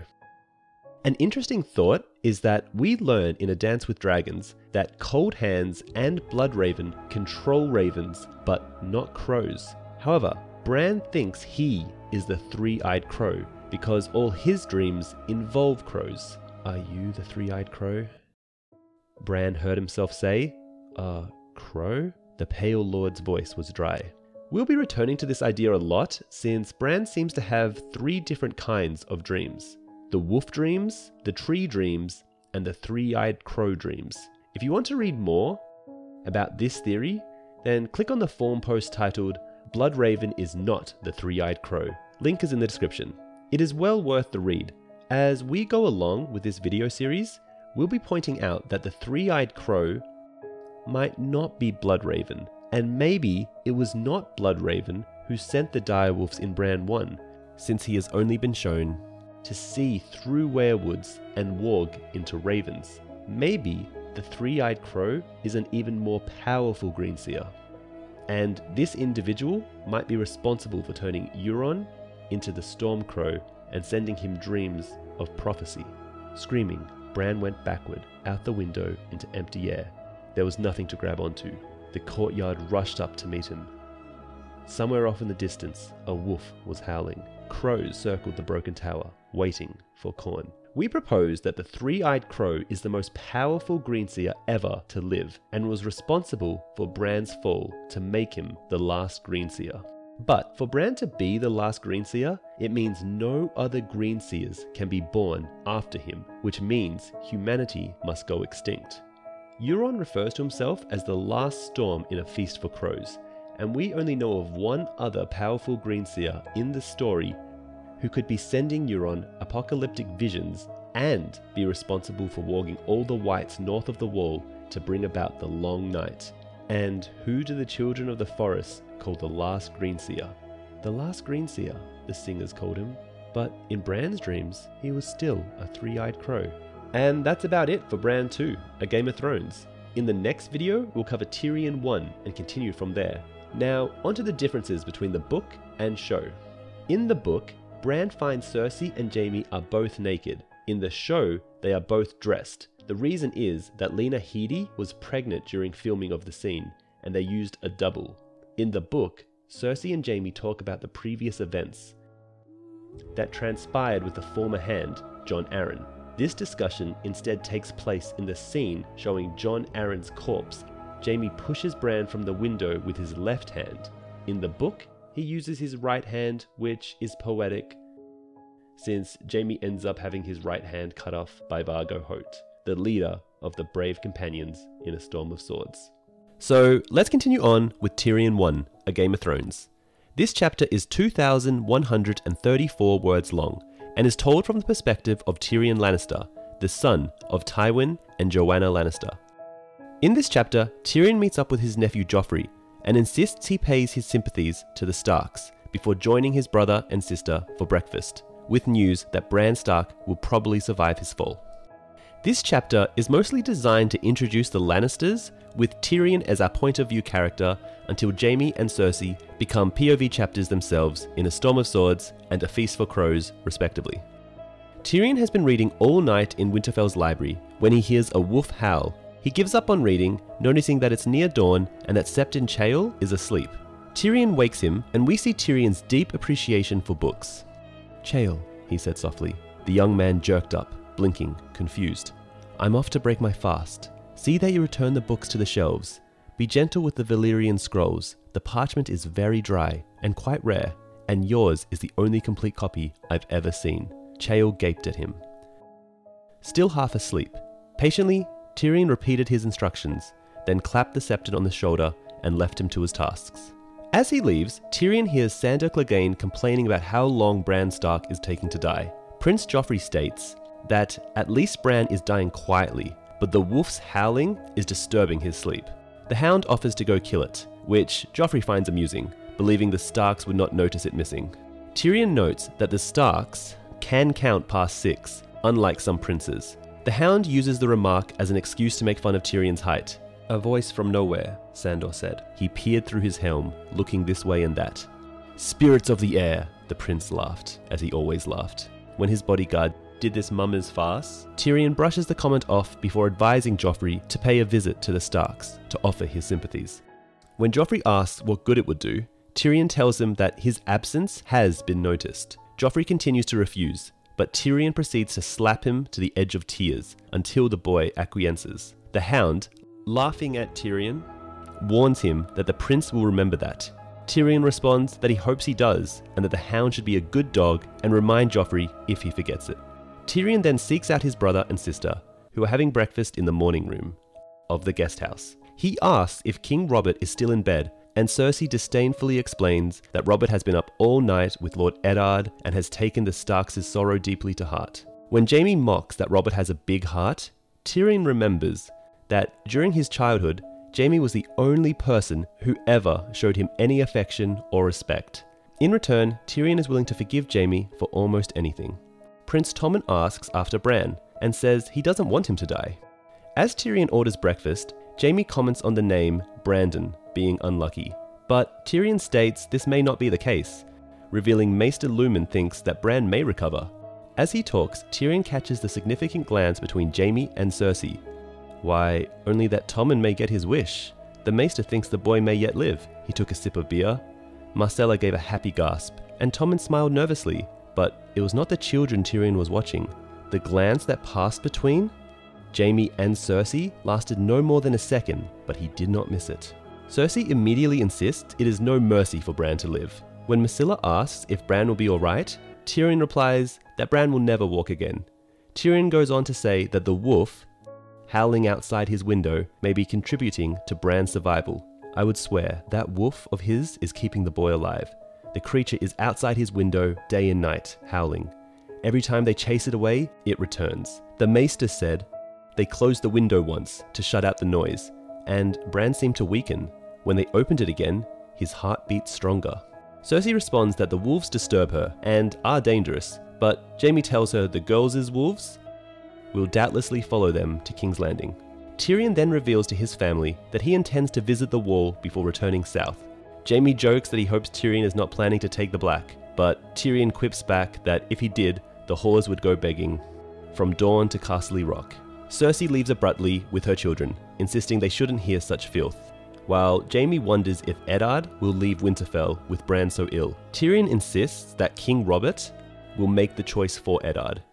Jaime declares that if he were Eddard, he would end Bran's torment and save him from being a cripple. Tyrion, himself, less than able-bodied, advises Jaime not to say as such in Eddard's presence, before wondering out loud what the tale Bran might say if he wakes up. I hope the boy does wake. I would be most interested to hear what he might have to say. His brother's smile curdled like sour milk. Tyrion, my sweet brother, he said darkly. There are times when you give me cause to wonder whose side you are on. This line from Jaime feels like it might have been left over from George's original 13 chapters, where Jaime was a deplorable villain and would kill his own children, blame the murders on Tyrion, and take the throne. Despite Tyrion proving himself loyal to Jaime by sacking Winterfell, Tyrion replies that Jaime knows how much he loves his family. And this is where Tyrion 1, A Game of Thrones, ends. Now, this chapter is used by Tyrion in A Storm of Swords to wrongly deduce Joffrey's motivation for wanting to kill Bran. He remembered a cold morning when he'd climbed down the steep exterior steps from Winterfell's library to find Prince Joffrey jesting with the Hound about killing wolves. Send a dog to kill a wolf, he said. But the interaction actually went like this. Sandor Clegane's rasping voice drifted up to him. The boy is a long time dying. I wish he would be quicker about it. At least he dies quietly, the prince replied. It's the wolf that makes the noise. I could scarce sleep last night. Clegane cast a long shadow across the hard-packed earth. I could silence the creature, if it please you, he said through his open visor. The notion seemed to delight the prince. Send a dog to kill a dog, he exclaimed. Winterfell is so infested with wolves. The Starks would never miss one. See, Tyrion is misremembering here. Joffrey never wanted to kill Bran. He wanted to kill the wolf.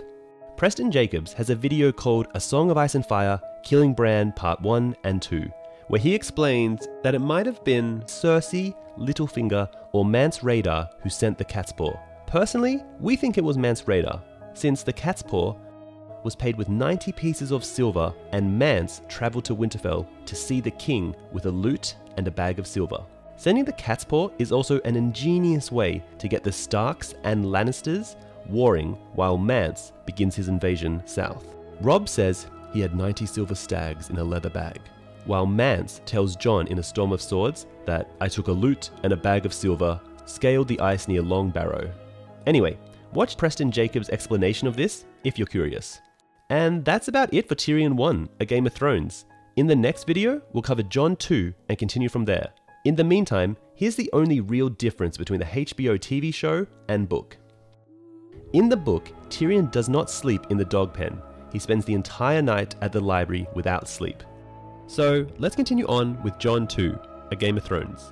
This chapter is 2,044 words long and is told from the perspective of Jon Snow, after being convinced to join the Night's Watch by Ned.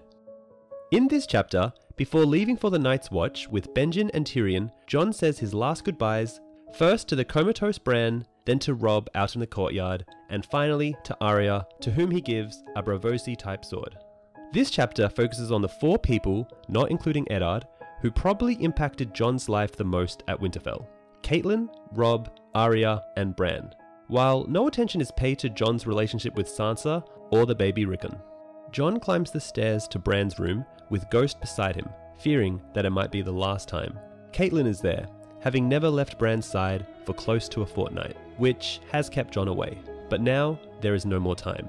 Something cold moves in her eyes. "I told you to leave," she said. "We don't want you here." Once, that would have sent him running. Once, that might even have made him cry. Now, it only made him angry. He would be a sworn brother of the Night's Watch soon, and face worse dangers than Catelyn Tully Stark. "He's my brother," he said. "Shall I call the guards?" "Call them," Jon said, defiant. "You can't stop me from seeing him."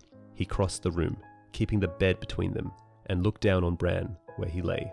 Jon finds Bran withered and shrunken, and asks him not to die. He remembers how much Bran was looking forward to going south. She was holding one of his hands. It looked like a claw. This was not the Bran he remembered. The flesh had all gone from him. His skin stretched tight over bones like sticks. Under the blanket, his legs bent in ways that made Jon sick. Jon tells a comatose Bran that everyone is waiting for him to wake up before explaining that he is going north to the Wall with Benjen. Catelyn confesses that she wished for Bran to stay home with her, and her wish seems to have been granted. When Jon attempts to reassure her, she lashes out on him, and, as he is leaving, tells him that it should have been him that fell. Jon makes the long walk to the yard, where things are in an uproar as the party prepares to leave. Robb brings news that Benjen is looking for Jon. When Robb asks about his mother, Jon tells him she was kind. Robb then remarks that the next time they meet, Jon will be all in black, and they hug farewell. Next, Jon goes to see Arya, who was repacking her things with help from Nymeria, not having folded them well enough for Septa Mordain. Jon says he has a secret present for her to a delighted Arya, who closes the door and sets Nymeria to guard it. Jon gives her a small sword made specially for her, one like the swords from Braavos. He explains to her that she will have to practice every day, shows her how to hold it, and then gives her her first lesson: stick them with the pointy end. He then warns her not to tell Sansa. Arya runs to him for a last hug. Just before he leaves, Jon tells Arya that all the best swords have a name. When she asks what her sword's name is, he explains that it's her very favourite thing. Then say the name together: Needle. And this memory warms Jon on the ride to the Wall. And this is where Jon 2, A Game of Thrones ends. This chapter shapes the psychology behind Jon Snow as a character, through his interactions with Arya, Catelyn, Robb, and Bran. We also get some potential foreshadowing when Jon tells Arya different roads sometimes lead to the same castle. If Jon does come back to life, then he'll definitely meet Arya again, which will be tragic because neither of them will be the same person that they were when they last saw each other in this chapter. The next person probably most responsible for influencing the Jon story is Catelyn, who is responsible for sending Jon to the Wall, and the person Jon thinks about more than his own Lord Father when it comes time to accept Stannis' offer to become a Stark. "I could be the Lord of Winterfell, my father's heir." It was not Lord Eddard's face he saw floating before him though. It was Lady Catelyn's, with her deep blue eyes and hard cold mouth. She was looking at him the way she used to look at him at Winterfell, whenever he had bested Robb at swords or sums or most anything. "Who are you?" that look had always seemed to say. "This is not your place. Why are you here?" Ironically, Catelyn might be more responsible for making Jon honor-obsessed than Ned, since we've always interpreted Jon's obsession with honor as having more to do with proving Catelyn wrong than about getting Ned's approval. Since Jon thinks about his bastardy all the time, and the person most responsible for reminding Jon of his bastardy would have been Catelyn, not Ned or any of his half-siblings. So, we propose if Jon is the savior of Westeros, it's because of the deep psychological trauma instilled in him by Catelyn through emotional neglect and a desire to prove her wrong for thinking less of him because he was a bastard. The next most impactful relationship is probably Robb, since Jon's closeness with Robb is interesting because they are brotherly, but Jon's entire character comes from living in Robb's shadow, and they both kind of know it, without ever acknowledging it. "I'm Prince Aemon the Dragon Knight," Jon would call out, and Robb would shout back, "Well, I'm Florian the Fool," or Robb would say, "I'm the Young Dragon," and Jon would reply, "I'm Sir Ryam Redwine." That morning, he called it first. "I'm Lord of Winterfell," he cried, as he had 100 times before. Only this time Robb had answered, "You can't be Lord of Winterfell, you're bastard-born. My lady mother says you can't ever be the Lord of Winterfell." Meanwhile, Jon's relationship with Bran, as shown in this chapter, is so pure and innocent that it would be tragic for Jon to find out that Bran tried to stop the Long Night by first building the wall, as Bran the Builder, then by sending visions to Aerys Targaryen. That only resulted in him becoming the Mad King before finally travelling all the way back to when the others first appeared, only to be trapped and turned into an other himself, giving the others their power to walk inanimated corpses. So, if Jon has to kill the Night's King, he has to kill his little brother, and this chapter is the last memory Jon has of him.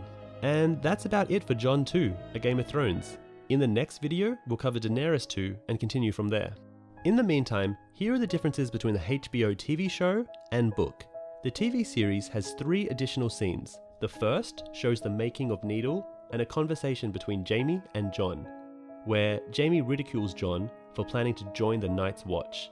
The second is Cersei visiting Bran's bedroom and speaking to Catelyn about her dead black-haired child. In the book, Cersei tells Ned in Eddard 12 that she never gave birth to any of Robert's children, and had an abortion when pregnant with one. Robert was unaware of both the pregnancy and the abortion. In the show, Catelyn is hostile towards Jon when he visits Bran, but not as hostile as she was in the book. Also, Ned appears, and Catelyn guilts Ned for leaving, when in the books, it was her pushing for Ned to go to King's Landing and investigate Jon Arryn's murder for the sake of her sister, Lysa, and her son. The third and final additional scene is Ned and Jon's goodbye, where Jon asks about his mother, and Ned replies that the next time they see each other, they'll talk about his mother. So let's continue on with Daenerys 2, A Game of Thrones. This chapter is 3,859 words long, and is told from the perspective of Daenerys Stormborn, the younger sister of Viserys and Rhaegar Targaryen. In this chapter, Daenerys Targaryen is married to Khal Drogo in a ceremony that lasts all day and is gifted with dragon eggs and a horse she names Silver. When night falls, Drogo takes Daenerys for a long ride before making love. This chapter introduces Daenerys' dragon dreams, which become a reoccurrence throughout all the books and seem to influence Dany's state of mind and her decisions. But are these dreams truly her own, or are they being sent to her through glass candles? While waiting for her wedding, Illyroy Mopatis explains to Dany that Drogo's Khalasar of 40,000 Dothraki warriors and their families and herds gathered outside the walls of Pentos have made the other Magisters so uneasy they have doubled the city guard. The Dothraki are eating everything in sight, and Illyroy thinks it would be best to have the marriage as soon as possible. Ser Jorah Mormont has offered and been accepted into the service of Viserys, who is impatient for Drogo to help him regain his throne. Illyroy explains to him that the Khal must take his new bride to Vaes Dothrak first, and then wait until the omens are favourable for war. Viserys complains at the delay, despite Illyroy and Jorah cautioning patience. Ser Jorah, who had travelled as far east as Vaes Dothrak, nodded in agreement. "I counsel you to be patient, Your Grace. The Dothraki are true to their word, but they do things in their own time. A lesser man may beg a favour from the Khal, but must never presume to berate him." Viserys bristled. "Guard your tongue, Mormont, or I'll have it out. I am no lesser man. I am the rightful Lord of the Seven Kingdoms. The dragon does not beg." Ser Jorah lowered his eyes respectfully. Illyroy smiled enigmatically. There are no more dragons, Dany thought, staring at her brother, though she did not dare say it aloud. That night, Dany dreamed of Viserys, chasing and beating her and saying, "You woke the dragon!" Then she turns to see a dragon in his place and stares at her. She awakes, terrified and covered in sweat. She had never been so afraid. Until the day of her wedding came at last. But after this dream, Dany learns not to be afraid and actually impresses both the Dothraki and her husband Khal Drogo, which might have been the purpose of the dragon dream. At Drogo and Daenerys' wedding feast, the ceremony begins at dawn and continues until dusk. Viserys, Illyroy and Jorah are seated below Drogo and Dany at the feast, which grates on Viserys' pride. especially when food is first served to Daenerys and Drogo before being offered to him. Daenerys, with the forced smile her brother told her she should wear, eats little since her stomach is upset. She is seated only with her new husband, and they do not even share a common language, so there is nothing for her to do. Early on in the day, she sees Dothraki men taking dancing women and mounting them in the open like animals. When two men grab the same woman, a fight to the death ensues. The survivor then takes another woman, not even the one they'd been fighting over. Illyroy has told her that a Dothraki wedding without at least 3 deaths is considered dull. By the end of the day, a dozen men have died, obviously making it an exceptional wedding. As the hours passed, the terror grew in Dani, until it was all she could do not to scream. She was afraid of the Dothraki, as if they were beasts in human skins and not true men at all. She was afraid of her brother, of what he might do if she failed him. Most of all, she was afraid of what would happen tonight under the stars. But then she reminded herself, I am the blood of the dragon, which is something she might have forgotten if not for the dragon dream. At sunset, Daenerys receives her bride gifts. Viserys gives her 3 handmaids that cost him nothing, picked to teach her what she needs to know. Irri, to teach her how to ride, Jiqui, to teach her the Dothraki tongue, and Dora, to teach her the arts of love. Ser Jorah, with an apology since it was all he could afford, gives her a sack of old books in the common tongue, and she thanks him with all her heart. Illyroy gives her fine silks and fabrics and 3 huge dragon eggs. One is green, one is cream-coloured, and one is black with scarlet ripples and swirls. Illyroy tells her that they have turned to stone over the years. Khal Drogo's blood riders give her the traditional 3 weapons, which she refuses with the traditional refusals and passes to her husband. Many other gifts come from the other Dothraki. Last of all, Drogo brings forward his own bride gift, a fine grey filly. Drogo easily lifts her by the waist up to the saddle. Dani does not know what to do, so Jorah tells her to take the reins and ride. She is only a fair rider, having travelled almost exclusively by other means. But as she rides, she forgets her fears and eventually sends the horse into a gallop, and even has it leap over a fire pit, which we suspect Daenerys would not have been able to do without the dragon dream reminding her of who she is, the blood of the dragon. She returns and tells Illyroy to tell her husband that he has given her the wind, and Drogo smiles. Then the sun sets, and Drogo readies his horse. When Viserys warns her to please her husband or she'll regret it, fear comes back to her. Drogo sets a fast pace, saying nothing. Daenerys tries to rid herself of her fear by remembering that she is the blood of the dragon, and the dragon is never afraid. It is full dark when they stop at a grassy place beside a small stream. Drogo swings off his horse and lifts her down from hers. She feels fragile in her wedding silks. She begins to weep, but Drogo says no and wipes her tears away. She asks questions, but all Drogo says is no. He starts softly murmuring to her, in Dothraki to soothe her. Drogo sets her down on a rock and sits facing her, then starts removing the bells from his hair, and Dani helps. Then he indicates that she should unbraid his hair, which takes a long time. Then Drogo undresses her with tenderness and caresses her until she is ready for him. After he finishes undressing her, he watches her for a while. Then he begins to touch her face and hair. It seems like hours to Daenerys before his hands go to her breasts. This makes Dani breathless, and when he sits her on his lap and asks no, she moves his hand inside her and whispers yes. And this is where Daenerys 2, A Game of Thrones ends. Now, with this video series, we'll point out all the times that dreams seem to influence the characters in A Song of Ice and Fire, from Bran and Jon's wolf dreams to Melisandre's visions and so on. Because George dedicates an inordinate amount of time to dreams, and even though it could be argued that they are only meant to be symbolic of what the characters are feeling, we know from Marwyn in Sam 5, A Feast for Crows, that the sorcerers of the Freehold could see across mountains, seas, and deserts with each of these glass candles. They could enter a man's dreams and give him visions and speak to one another, half a world apart, seated before their candles. So Dani's dragon dream might just be a regular dream, But it would be interesting if Quaithe or someone else sent this dream to Daenerys so she could bring forth dragons into the world. However, it is also reported that glass candles don't start burning until the arrival of the Red Comet at the end of the Game of Thrones.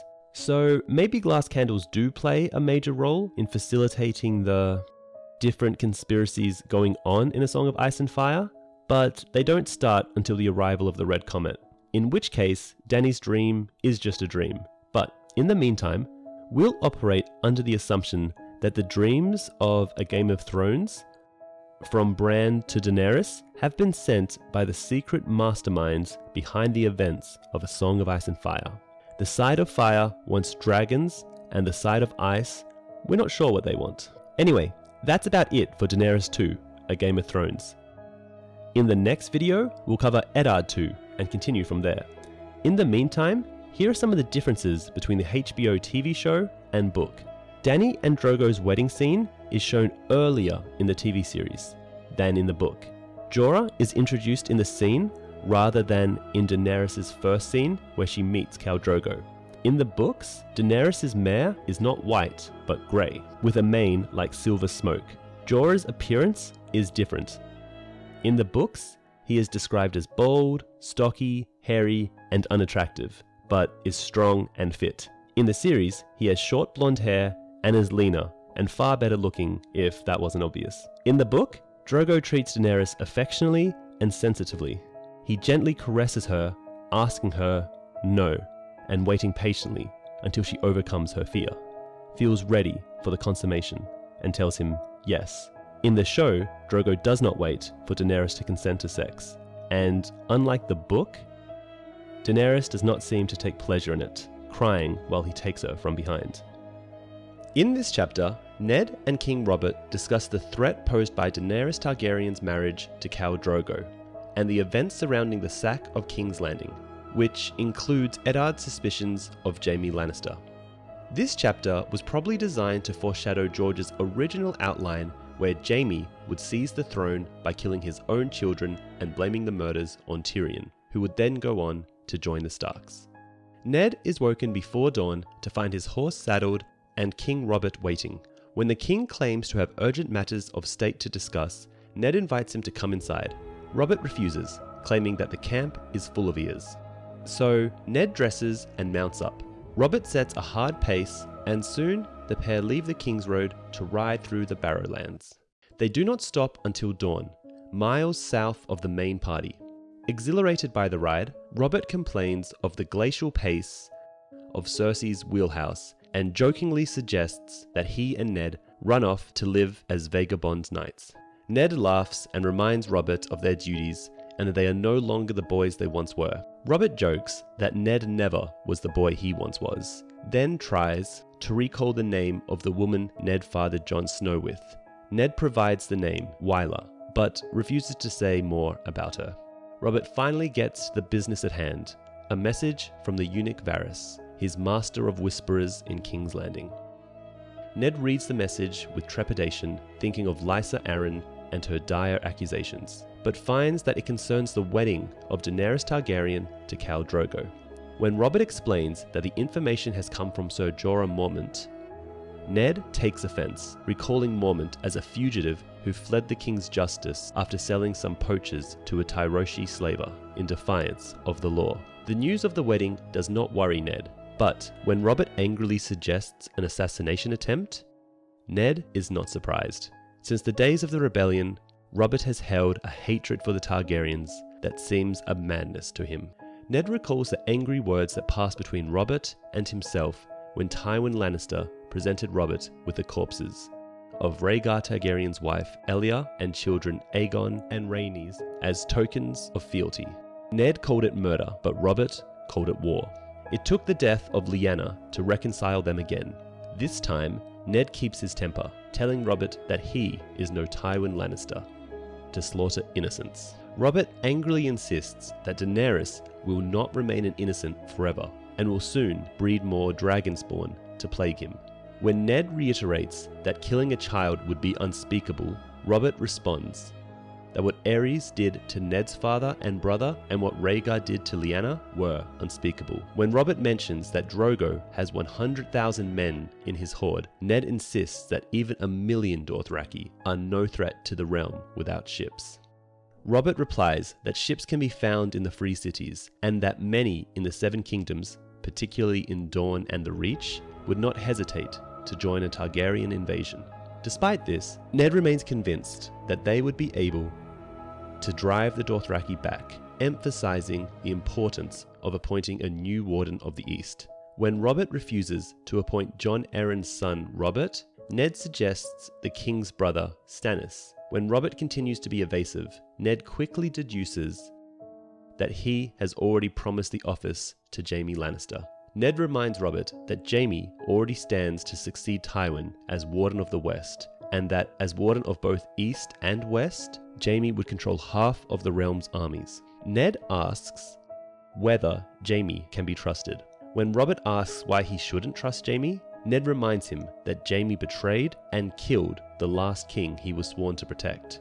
To illustrate his point about Jaime Lannister, Ned describes to Robert how, after the Battle of the Trident, he followed Rhaegar's army back to King's Landing to find the city sacked by the Lannisters. Ned goes on to explain that upon entering the throne room, he found King Aerys dead on the floor and Jaime sitting on the Iron Throne.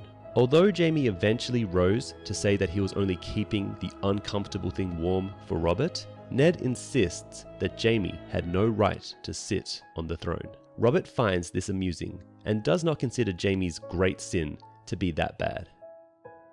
He gallops off, but Ned pauses, realizing that his place is in Winterfell with his wife and Bran, since Robert will always do what he pleases.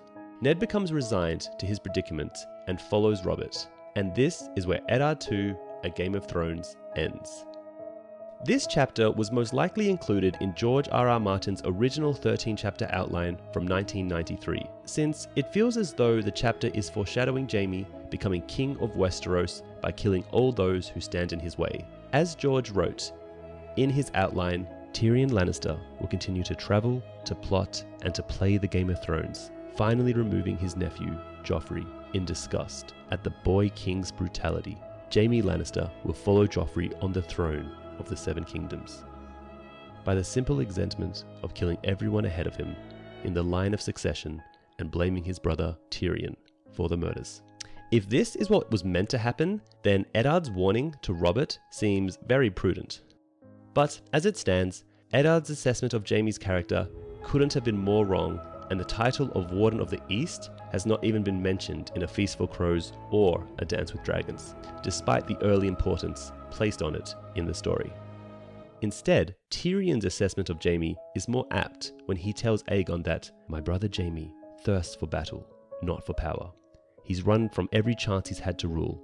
Next, this chapter has Ned and Robert's discussion take place in the Barrowlands, which seems to be a place of great importance to the story. Ned pointed them out to his king, the barrows of the first men. Robert frowned. "Have we ridden onto a graveyard?" "There are barrows everywhere in the north, your grace," Ned told him. "This land is old." In A Dance with Dragons, the story again lingers in the Barrowlands, with Theon, the grassy slopes of the Great Barrow. Some claimed it was the grave of the first king, who had led the first men to Westeros. Others argued that it must be some king of the giants, who was buried there to account for its size. Moreover, in the world of Ice and Fire, the chapter dedicated to the north talks about the Barrows land more than all other northern houses combined, except for House Stark, which again seems to indicate Barrowstown's importance to the story. Barrowstown, too, is somewhat of a curiosity, a gathering place built at the foot of the reputed barrow of the first king, who once ruled supreme over all the first men. It could be that the Barrow Kings ruled the north before the Long Night, since they seem to be the oldest house in the north, as indicated by their sigil. The rusted crown upon the arms of House Dustin derives from their claim that they are themselves descended from the first king and the Barrow Kings who ruled after him. But then, after the Long Night, the White Walker invasion was stopped at Winterfell, and the Starks built their castle on top of where winter fell and became the Kings of Winter, more historical proof exists for the war between the Kings of Winter and the Barrow Kings, to their south, who styled themselves the Kings of the First Men and claimed supremacy over all First Men everywhere. Even the Starks themselves, runic records suggest that their struggle, dubbed the 1,000 Years' War by the singers, was actually a series of wars that lasted closer to 200 years than 1,000, ending when the last Barrow King bent his knee to the King of Winter and then gave him the hand of his daughter in marriage. Lastly, the Barrow Kings are buried in barrows while the Starks are buried in the Winterfell crypts. Maybe after the war with the others, the Starks wanted to prevent their spirits from entering the weirwood net by encasting themselves in stone crypts. That king is missing his sword, Lady Dustin observed. It was true. Theon did not recall which king it was, but the long sword he should have held was gone. The sight disquieted him. He had always heard that the iron in the sword kept the spirits of the dead locked within their tombs. If a sword was missing, then the children of the forest can maybe access the Starks' memories and their secrets.